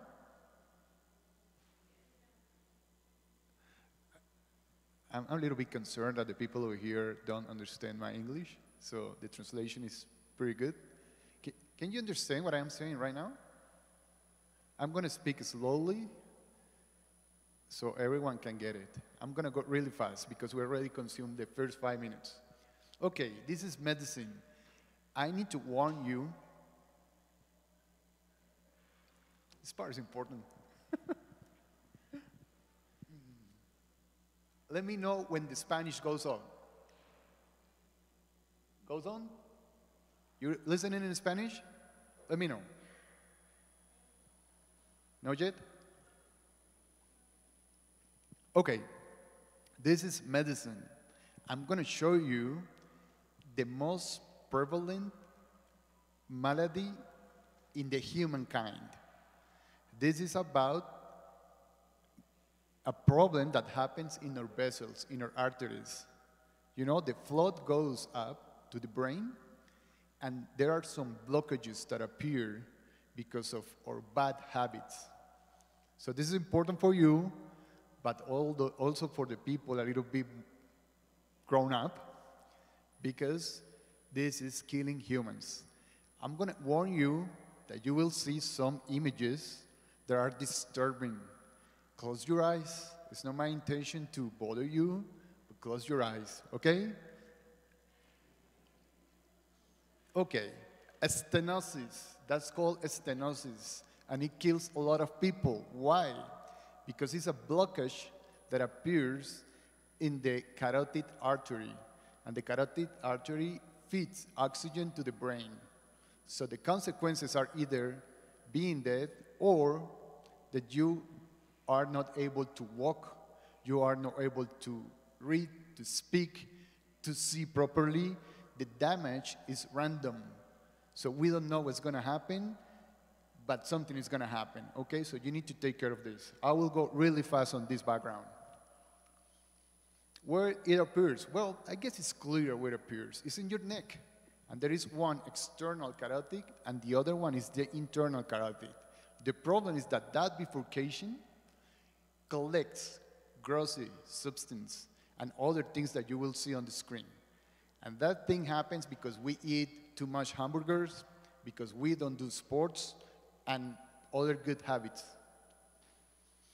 Well, this is the problem. It's not only that the blockage is going to retain or to stop the blood fluid. The problem also happens because the fluid changes. So when the flow changes, you start receiving less oxygen in your brain. The symptoms are going to be described next. Okay, where I already explained it, in the carotid artery. What blockages? They're called atheromes or plaques, and they retain the fluid. They are created because that blockage is created by fat, cholesterol, calcium, connective tissue, and inflammatory cells. So it grows over there inside your cells. It's growing all the time. Since you are born, you start accumulating those substances in that part of the neck, inside your arteries. No vessels, but arteries. Okay, what it causes? As I told you, chest pain, fatigue, sweating, jaw, abdominal pain, loss of vision, slurred speech, trouble talking, sudden and severe headache, dizziness, and loss of balance. Sometimes when you see people, they complain about losing the balance. People used to think that their hearing is the one bothering, but it's not all the time like that. Sometimes it's your vessels that are bothering, okay? And it's because of your bad habits. I'm gonna say this several times because I'm taking care of your health. That's my intention here. Stop. Why? This is very important. Age is one of the causes, is one of the elements that corroborate with this pathology. But the other one is being a male. So if you're a male, go and start running. Girls can be a little bit fatty if you want. They are really concerned about it, but they are not in big danger. You are, you know, that we grow those big bellies, we are in danger. Smoking, hopefully nobody here smokes. Hypertension, poor diet, low physical activity, high cholesterol. I say cholesterol, I put it twice. What is a big complication? An embolus. That plaque can just detach one part and it's gonna go to the brain. And that thing is going to create another part of blockage inside the brain. That's very dangerous. Okay, and severe stenosis means that the plaque is growing so much that it completely or 70% blocks the vessel or the artery. Oh, first, 1 of 3 deaths in the US is caused by this pathology. So you know the incidence now. This is a serious topic.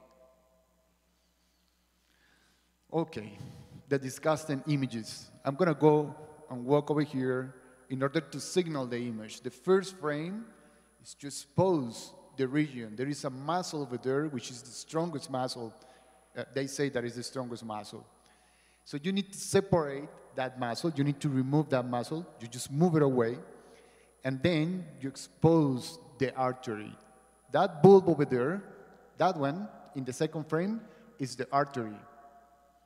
Then you need to block all the arteries because you need to stop the flow of the blood. So you need to grab some tapes and you wrap them around the vessels. Those things that are blue and white are those grabs. Then you open the vessel because this thing is being collected inside the vessel. So when you open that, you need to use this string. This is a tube, and that tube makes a bypass. I don't know if the translation is getting me well. Did you understand what I say? The translation is properly. If it's kind of weird, raise your hand and ask me because I can speak in Spanish. Is it okay? The translation? Okay. I don't hesitate, the translation is okay. It's because sometimes I speak too fast or not pronouncing very well, so translation gets kind of weird. Okay, when you open the vessel and you have all the straps over there, you can go inside with a tool and grab the blockages piece by piece. You need to be careful. Well, the doctor needs to be very careful with every piece. If he lets any piece inside, when the flow returns, that's going to take those embolus to the brain. Okay, images, which is the important topic here, or a topic that concerns me. This is an image created with echo. This is echography.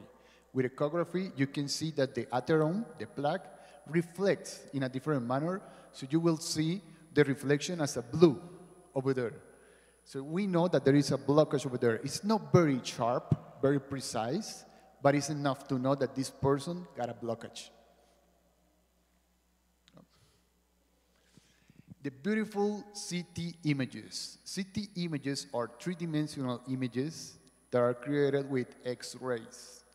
X-rays are ionizing radiation. So it creates cancer. I always discourage this technique, but I must admit that this technique is beautiful. It is not created directly. You need to put a contrast agent inside your body. So it's a disgusting, for some people, a disgusting test. You need to receive via, how do you call it? Herring? How do you call that? Needle. Via needle, you receive a contrast agent that is going to your bloodstream and is going to create a kind of metal sensation in your taste, and it's going to create a sensation of urination all the time. So it's not pleasant, but it's okay because it allows us to see every vessel in your body. Problem, I'm going to read this part. It is desirable that to quantify the severity of stenosis, I'm going to start again for the sake of the translation. It is desirable to quantify the severity of stenosis from the image to derive a precise procedure. That's what we want. But the question is how to assert accurate segmentation of the plaque. What you are about to see is very clinical. We are scientists and we sometimes deal with very complicated problems. But I work inside a hospital. I'm not interested in solving complicated problems, but I'm interested in giving solutions. So that's why you will see a very simplistic approach, but works in the hospitals. This is the kind of images that we create with CT. We just put the same element, but it goes around your body. So you make a projection, make a projection, make a projection, and with that information, you can create a volume.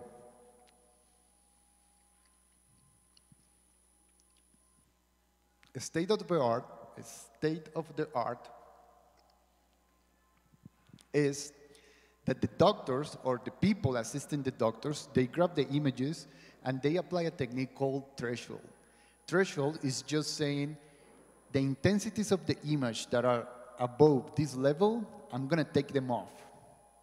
I'm going to keep the ones that are below. That's called threshold.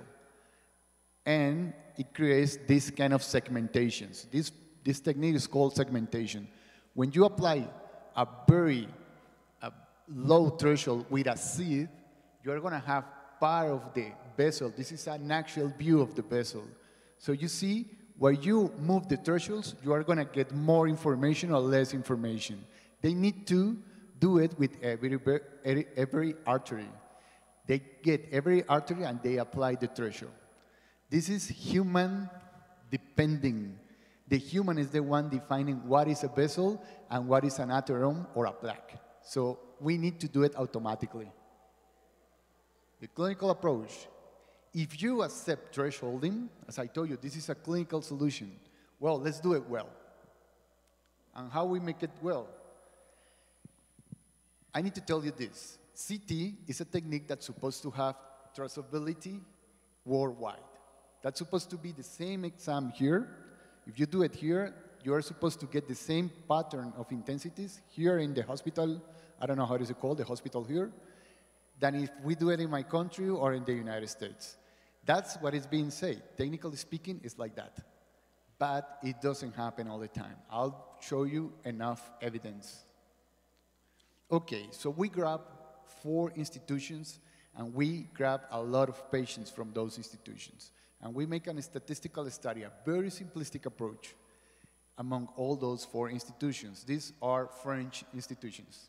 What we got? Well, we just went to the CT, we grabbed the intensities around a point, and we study the 3 zones inside the vessel. So the 3 zones inside the vessel are called lumen, calcification, and background. Lumen is the artery. Calcification is the plaque or the blockage. And background is the other thing existing in the image, which is the dark parts. In the first institution, we got these numbers. I will pass very fast over here because you need to see those numbers. Those numbers are, look at over here. Statistics for lumen over there, a statistic for calcification, and a statistics for background. Why we make it like that? This is a specific from that institution, which is institution 1. So with those numbers, you give them to the doctor. He will need to create the thresholds, but at least he knows statistically where to go. So this is the big approach. This is the big value of these things. So now doctors, they don't go and try to look where to put the thresholds. Now they use these numbers. Okay, institution 2, institution 3, and 4. I'm almost done. Okay, this is the conclusion. Usually you speak the conclusion, but I prefer to present an image as a conclusion. The first thing that we say over here is that despite the fact, although people say that Hounsfield units, that means the images created with CT are the same in the whole world, that's not true. It depends on setup. You will see the differences between the 3 institutions. Well, I put 4 institutions over there, and you will see the difference with the data provided by someone called Leonardo Flores. And if you try to solve the issue, or that explains why when you try to solve the issue with your own thresholds, it usually fails. But now, with this work, you know how to capture the thresholds per each institution. And these are the written conclusions. Hounsfield units are not stable. Instead, they are specific from institutions. So you need to repeat this exercise in every institution if you want to be accurate. Setup influences intensities. I already said that. Thresholding cannot follow the variations created in the different centers. Thresholding is a very old technique, but it's still used in the hospitals. Every center must configure the segmentation systems. As I told you, we have very sophisticated methods to do segmentation, but this is the one that works in the hospitals. Physicians believe that they can provide the thresholds by themselves. There is no overlapping in the zones. This is good. I say favorable, but this is good. This is good because if there is no overlapping, you can separate the zones in a very efficient manner. Artificial intelligence can become handy. Well, everything can be solved by artificial intelligence, but physicians sometimes are reluctant to use it. From a clinical perspective, the separability has been accomplished. We did our job. This is done, and this is applicable for any institution. We are done. Algorithms cannot be shared among institutions. That's very important. The information that you grab from one institution, you cannot pretend to move it to another one. It doesn't work. And if it works, that's the problem. They give you a solution, but that solution is not accurate. That's all. Thank you so much. I guess I'm within the time. I'm within the time? Thank you. Any question?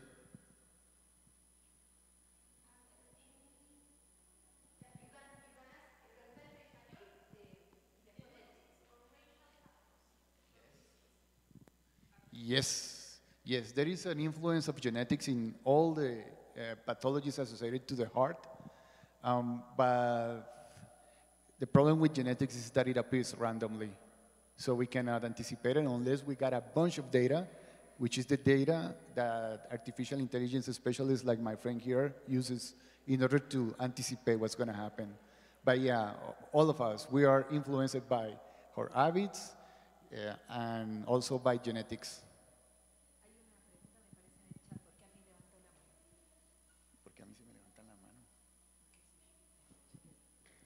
I'm going to check in the chat, sir. Okay. Anyone raising their hand? Otherwise, I'm going to give a space for the people. Adenji, any question? I guess it's the person asking if he has a presentation here. Ok, los muchachos, ¿tienen alguna pregunta? No se corten nuevamente, esto es un ejercicio buenísimo para ustedes. ¿Tienen alguna pregunta? ¿Ninguna? Les da pena del otro. Adelante, por favor. Vas a hablar como Shakira por el micrófono.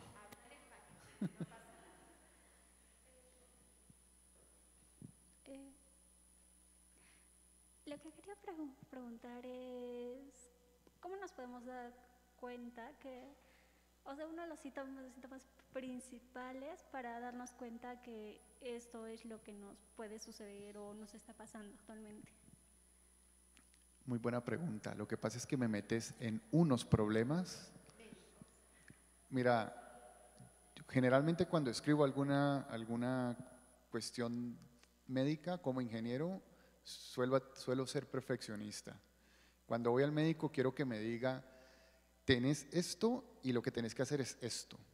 Pero en medicina, la medicina no ha sido creada así. Hay mucha aproximación, no somos determinísticos. Entonces, si tú tienes un mareo, eso puede ser el oído el que te está fallando, y más a tu edad. Pero si no es el oído y te hacen el test de prueba de esos que hacen los tonos y todo eso y estás bien, entonces lo otro que van a ver es tu estómago. Y si ya han descartado todo, ojo, colonoscopia y endoscopia, ¿no? Que son bien malucas, lo que van a tratar de ver es qué pasa por tu cabeza. Y cuando ven tu cabeza, los mecanismos diagnósticos lo que hacen es un CT como esto, que no es fácil de hacer porque ya te lo digo, tiene que tener un producto de contraste, se llama gadolinio, y no todo el mundo lo tolera. Y lo otro es hacerlo con resonancia magnética. Hay una técnica que como tu sangre lleva oxígeno, necesita hierro, una molécula de hierro, para que se le pegue la de oxígeno. Y la de hierro, la molécula de hierro, como está dentro de un campo magnético, hace que las imágenes se muevan un poquito. Entonces con eso pueden ver dentro de tus arterias. ¿Lo expliqué bien? ¿Lo entendieron? Listo. Entonces ya se puede ver dentro de las arterias, pero es muy difícil ver la placa.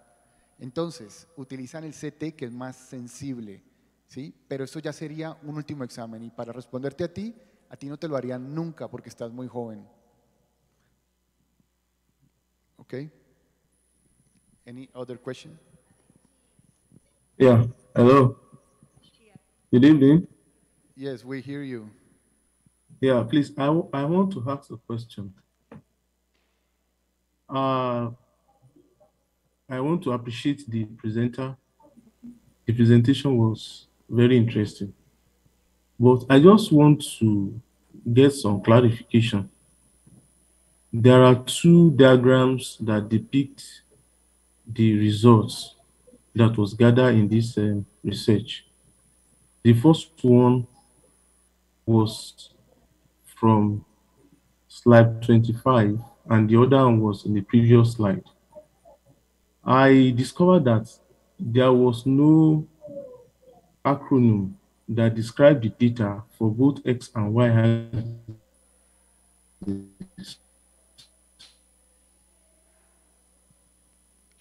Adenji, we hear you kind of bad. I don't know if you can write the question. Can you? And how, how it's number one. Number two, that was implemented classification. Thank you. No problem. Okay, because of the time, we are missing one presentation. Actually, it's Mr. Adenji, the author, but he sends a video. I guess no more question about this topic, which has very disgusting images. So we are going to go directly to the next presentation. What about the video? Do we have it? Thank you so much, by the way.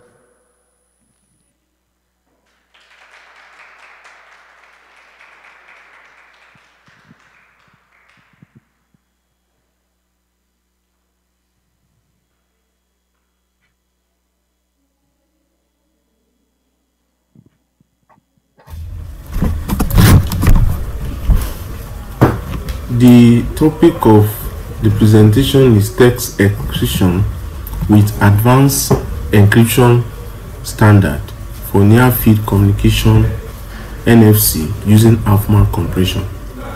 The presenters are Adeniji Odi, Olaniyan Elias Akinola, Ademola Oluwasola Olamide Afolabi of the Department of Computer Science. The agenda of the presentation are as follows: introduction, problem statements, review on literature's methodology, results, and discussion conclusion. Introduction: the combination of AFMA code with some cryptographic algorithms such as symmetric encryption algorithm, will guarantee multi-level security. This poses a lot of challenges in order to protect the original word list from intrusion without damaging the existing bits. The focus of this study is to mitigate against intrusion in the level of communication transaction between the card and the reader. Privacy and authentication are the major concern in reading frequency identification system. The protocol implementation in transfer of ownership in mobile application normally consider handheld components from reader to back-end server. So to secure and provide counterfeit measures, transaction of RFID system, where tags with limited resources are very important, there is need to provide an ownership transfer which has been developed to improve the maintenance of specific applications. And these applications are being applied in the area of ubiquitous computing, logistic management, and traceability. Cryptanalysis has been also implemented in protocols such as EPC C1G2 standard, thereby analyzing the level of security. The focus of the algorithm when it was tested is to reduce collusion and use time division multiplexing. The implication of this is majorly to correct reverse protocol error correction. So encryption is a technology for protecting sensitive data. Most algorithms used in encryption combine both public. Basically, encryption usually hides sensitive data of users, which are used for information retrieval. So data encryption standard DES can encrypt and decrypt using shared secret key in form of block ciphers. So AES is fast and flexible. To crack cipher during operation requires the use of different multiple keys. Problem statement. Half-man code can access both code word lists with encoded bits in order to decode the message. In this way, improper error correction algorithm with encoded bits can be damaged, resulting to a total loss of information. So what we are trying to find out or to provide solution to in this study is how we can mitigate the loss of information. However, the code list and the code bits sent to the receiver requires some certain high level of transmission time. So there are need to provide countermeasures techniques to secure and fix the damaged encoded bits. In these studies, we review some papers that are related to the topic of presentation, and paper 1 and 2 discusses the limited computational and energy resources due to low complexity and high compression efficiency. Symmetric key block cipher algorithm was developed, describing the analysis of several algorithms. Hoffman coding was presented in that study, and it was applied to different data such as video, image, text, and other formats. The observation is that characters with shorter string of bits are used for less common source symbol. In another related study, provided an efficient compression method which can map individual source symbol to unique string. The significant rule of encryption algorithms are numerous and essential in information security as adopted in literature 7 in comparative study of symmetric cryptography mechanism. Another paper was reviewed, thereby stating the level of attacks that have been predefined and to also provide the various level of characteristics in the nature of the attack as it was proposed in paper 8. A secure text encryption with near-field communication using half-man compression was also proposed in paper 9. Character proximity for RFID smart certificate system, which is used to curb forgery menace, was provided in paper 13. Materials and methods. The design of this study are in 4 modules. 1. Module 1 is Information System Module ISM, the Card Interactor Module CIM, the middleware module MMM, and the ISM is the center of the system and consists of 3 modules, which are the core, infrastructure, and the web API. The core is the center of the system. It implements the entity, the business rules, and makes sure data is securely accessed. Infrastructure layer handles external concern on the database, calling an external endpoint, sending email. The card interactor module, CRM, is the second part of the design architecture. Basically, the CRM is the hardware, and the CRM is the API communication with the card through the interface provided through dependency injection. Interactors middleware is the third stage, which consists of repository, logic, security, and the interface. The repository is a storage mechanism that hosts both structured and unstructured information. During the simulation, the logic layer ensures that the information created or updated are in conformity with the set of canonical rules. The logical layer ensures integrity. Below is the logical layer is the security, which ensures that information of the system are properly secure from an unauthorized action. So the simulation was implemented using reader ACR 1311, which supported both Bluetooth and USB 2.0 connection. The near-field communication card is in Wi-Fi. Below diagram shows the algorithms for implementation. The first stage is to check the AES mode.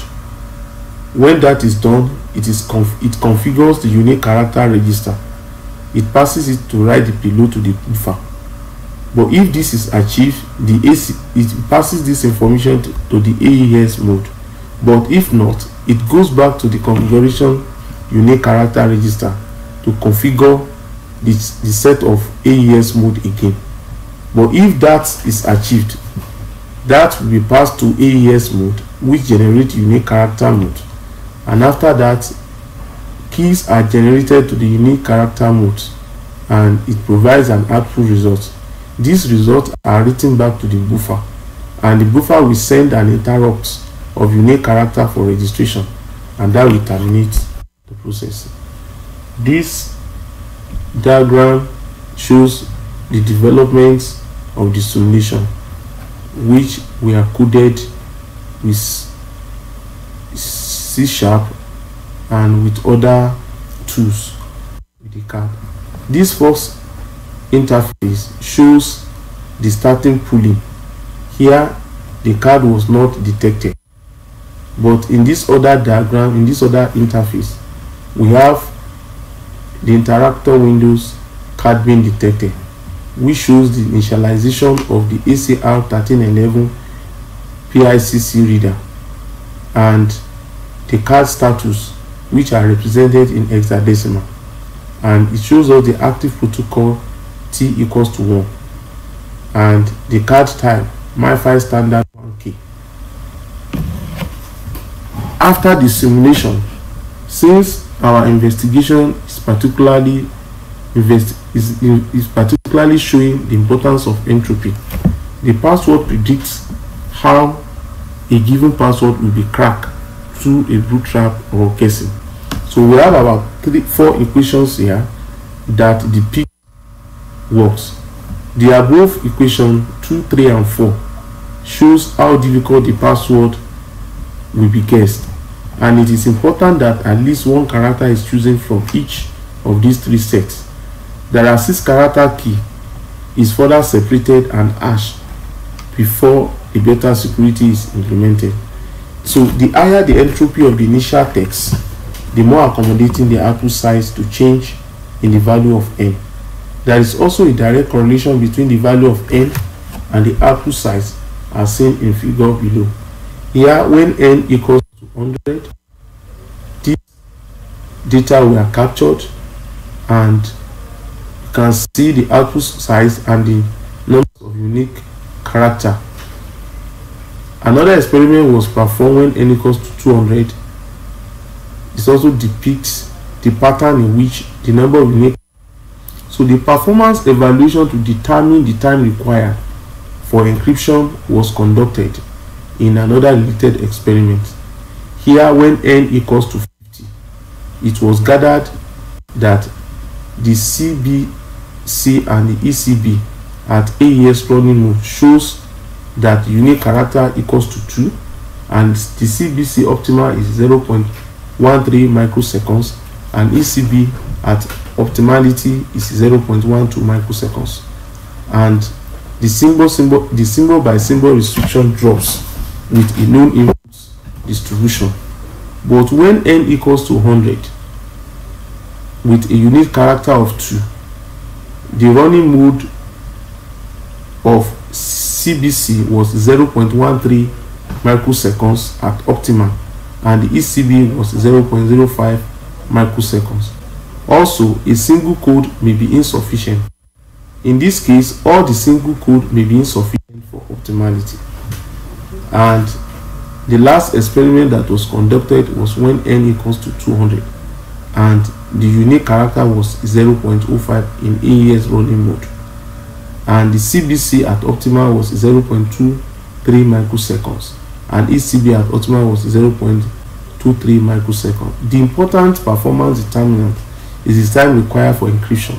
AES was implemented in both ECB and CBC cipher mode to compare performance as shown below. The symbol by symbol cipher mode can determine the correlation running time, thereby protecting the level of communication transaction between the card and the reader. Conclusion: redundancy and pattern of stored content with less space is assured in the development of this study. Unique character has different location on the tree. The character may not represent the same numbers of bit length.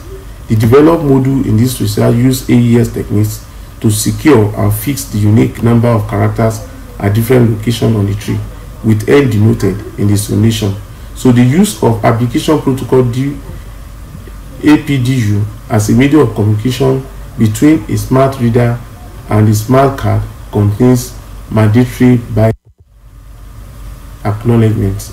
The research was conducted at the Department of Computer Science, University of Ibadan, Nigeria, and the author thanks the department for their support in this research work. Thank you. The references can be found.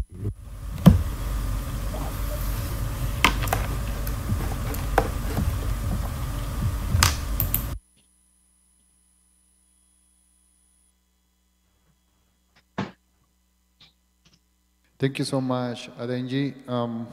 Any questions? Okay, when the presentation approaches to the launch time, the probability of having questions decreases. That's a fact. Thank you so much, Adenji, for being with us. Thanks a lot for your video presentation. Well, with this presentation, I end the session for today. This was the data analysis session. We invite you for the next sessions in the afternoon: ICT-based social innovation, image processing and robotics, and, well, software architectures and software design engineering.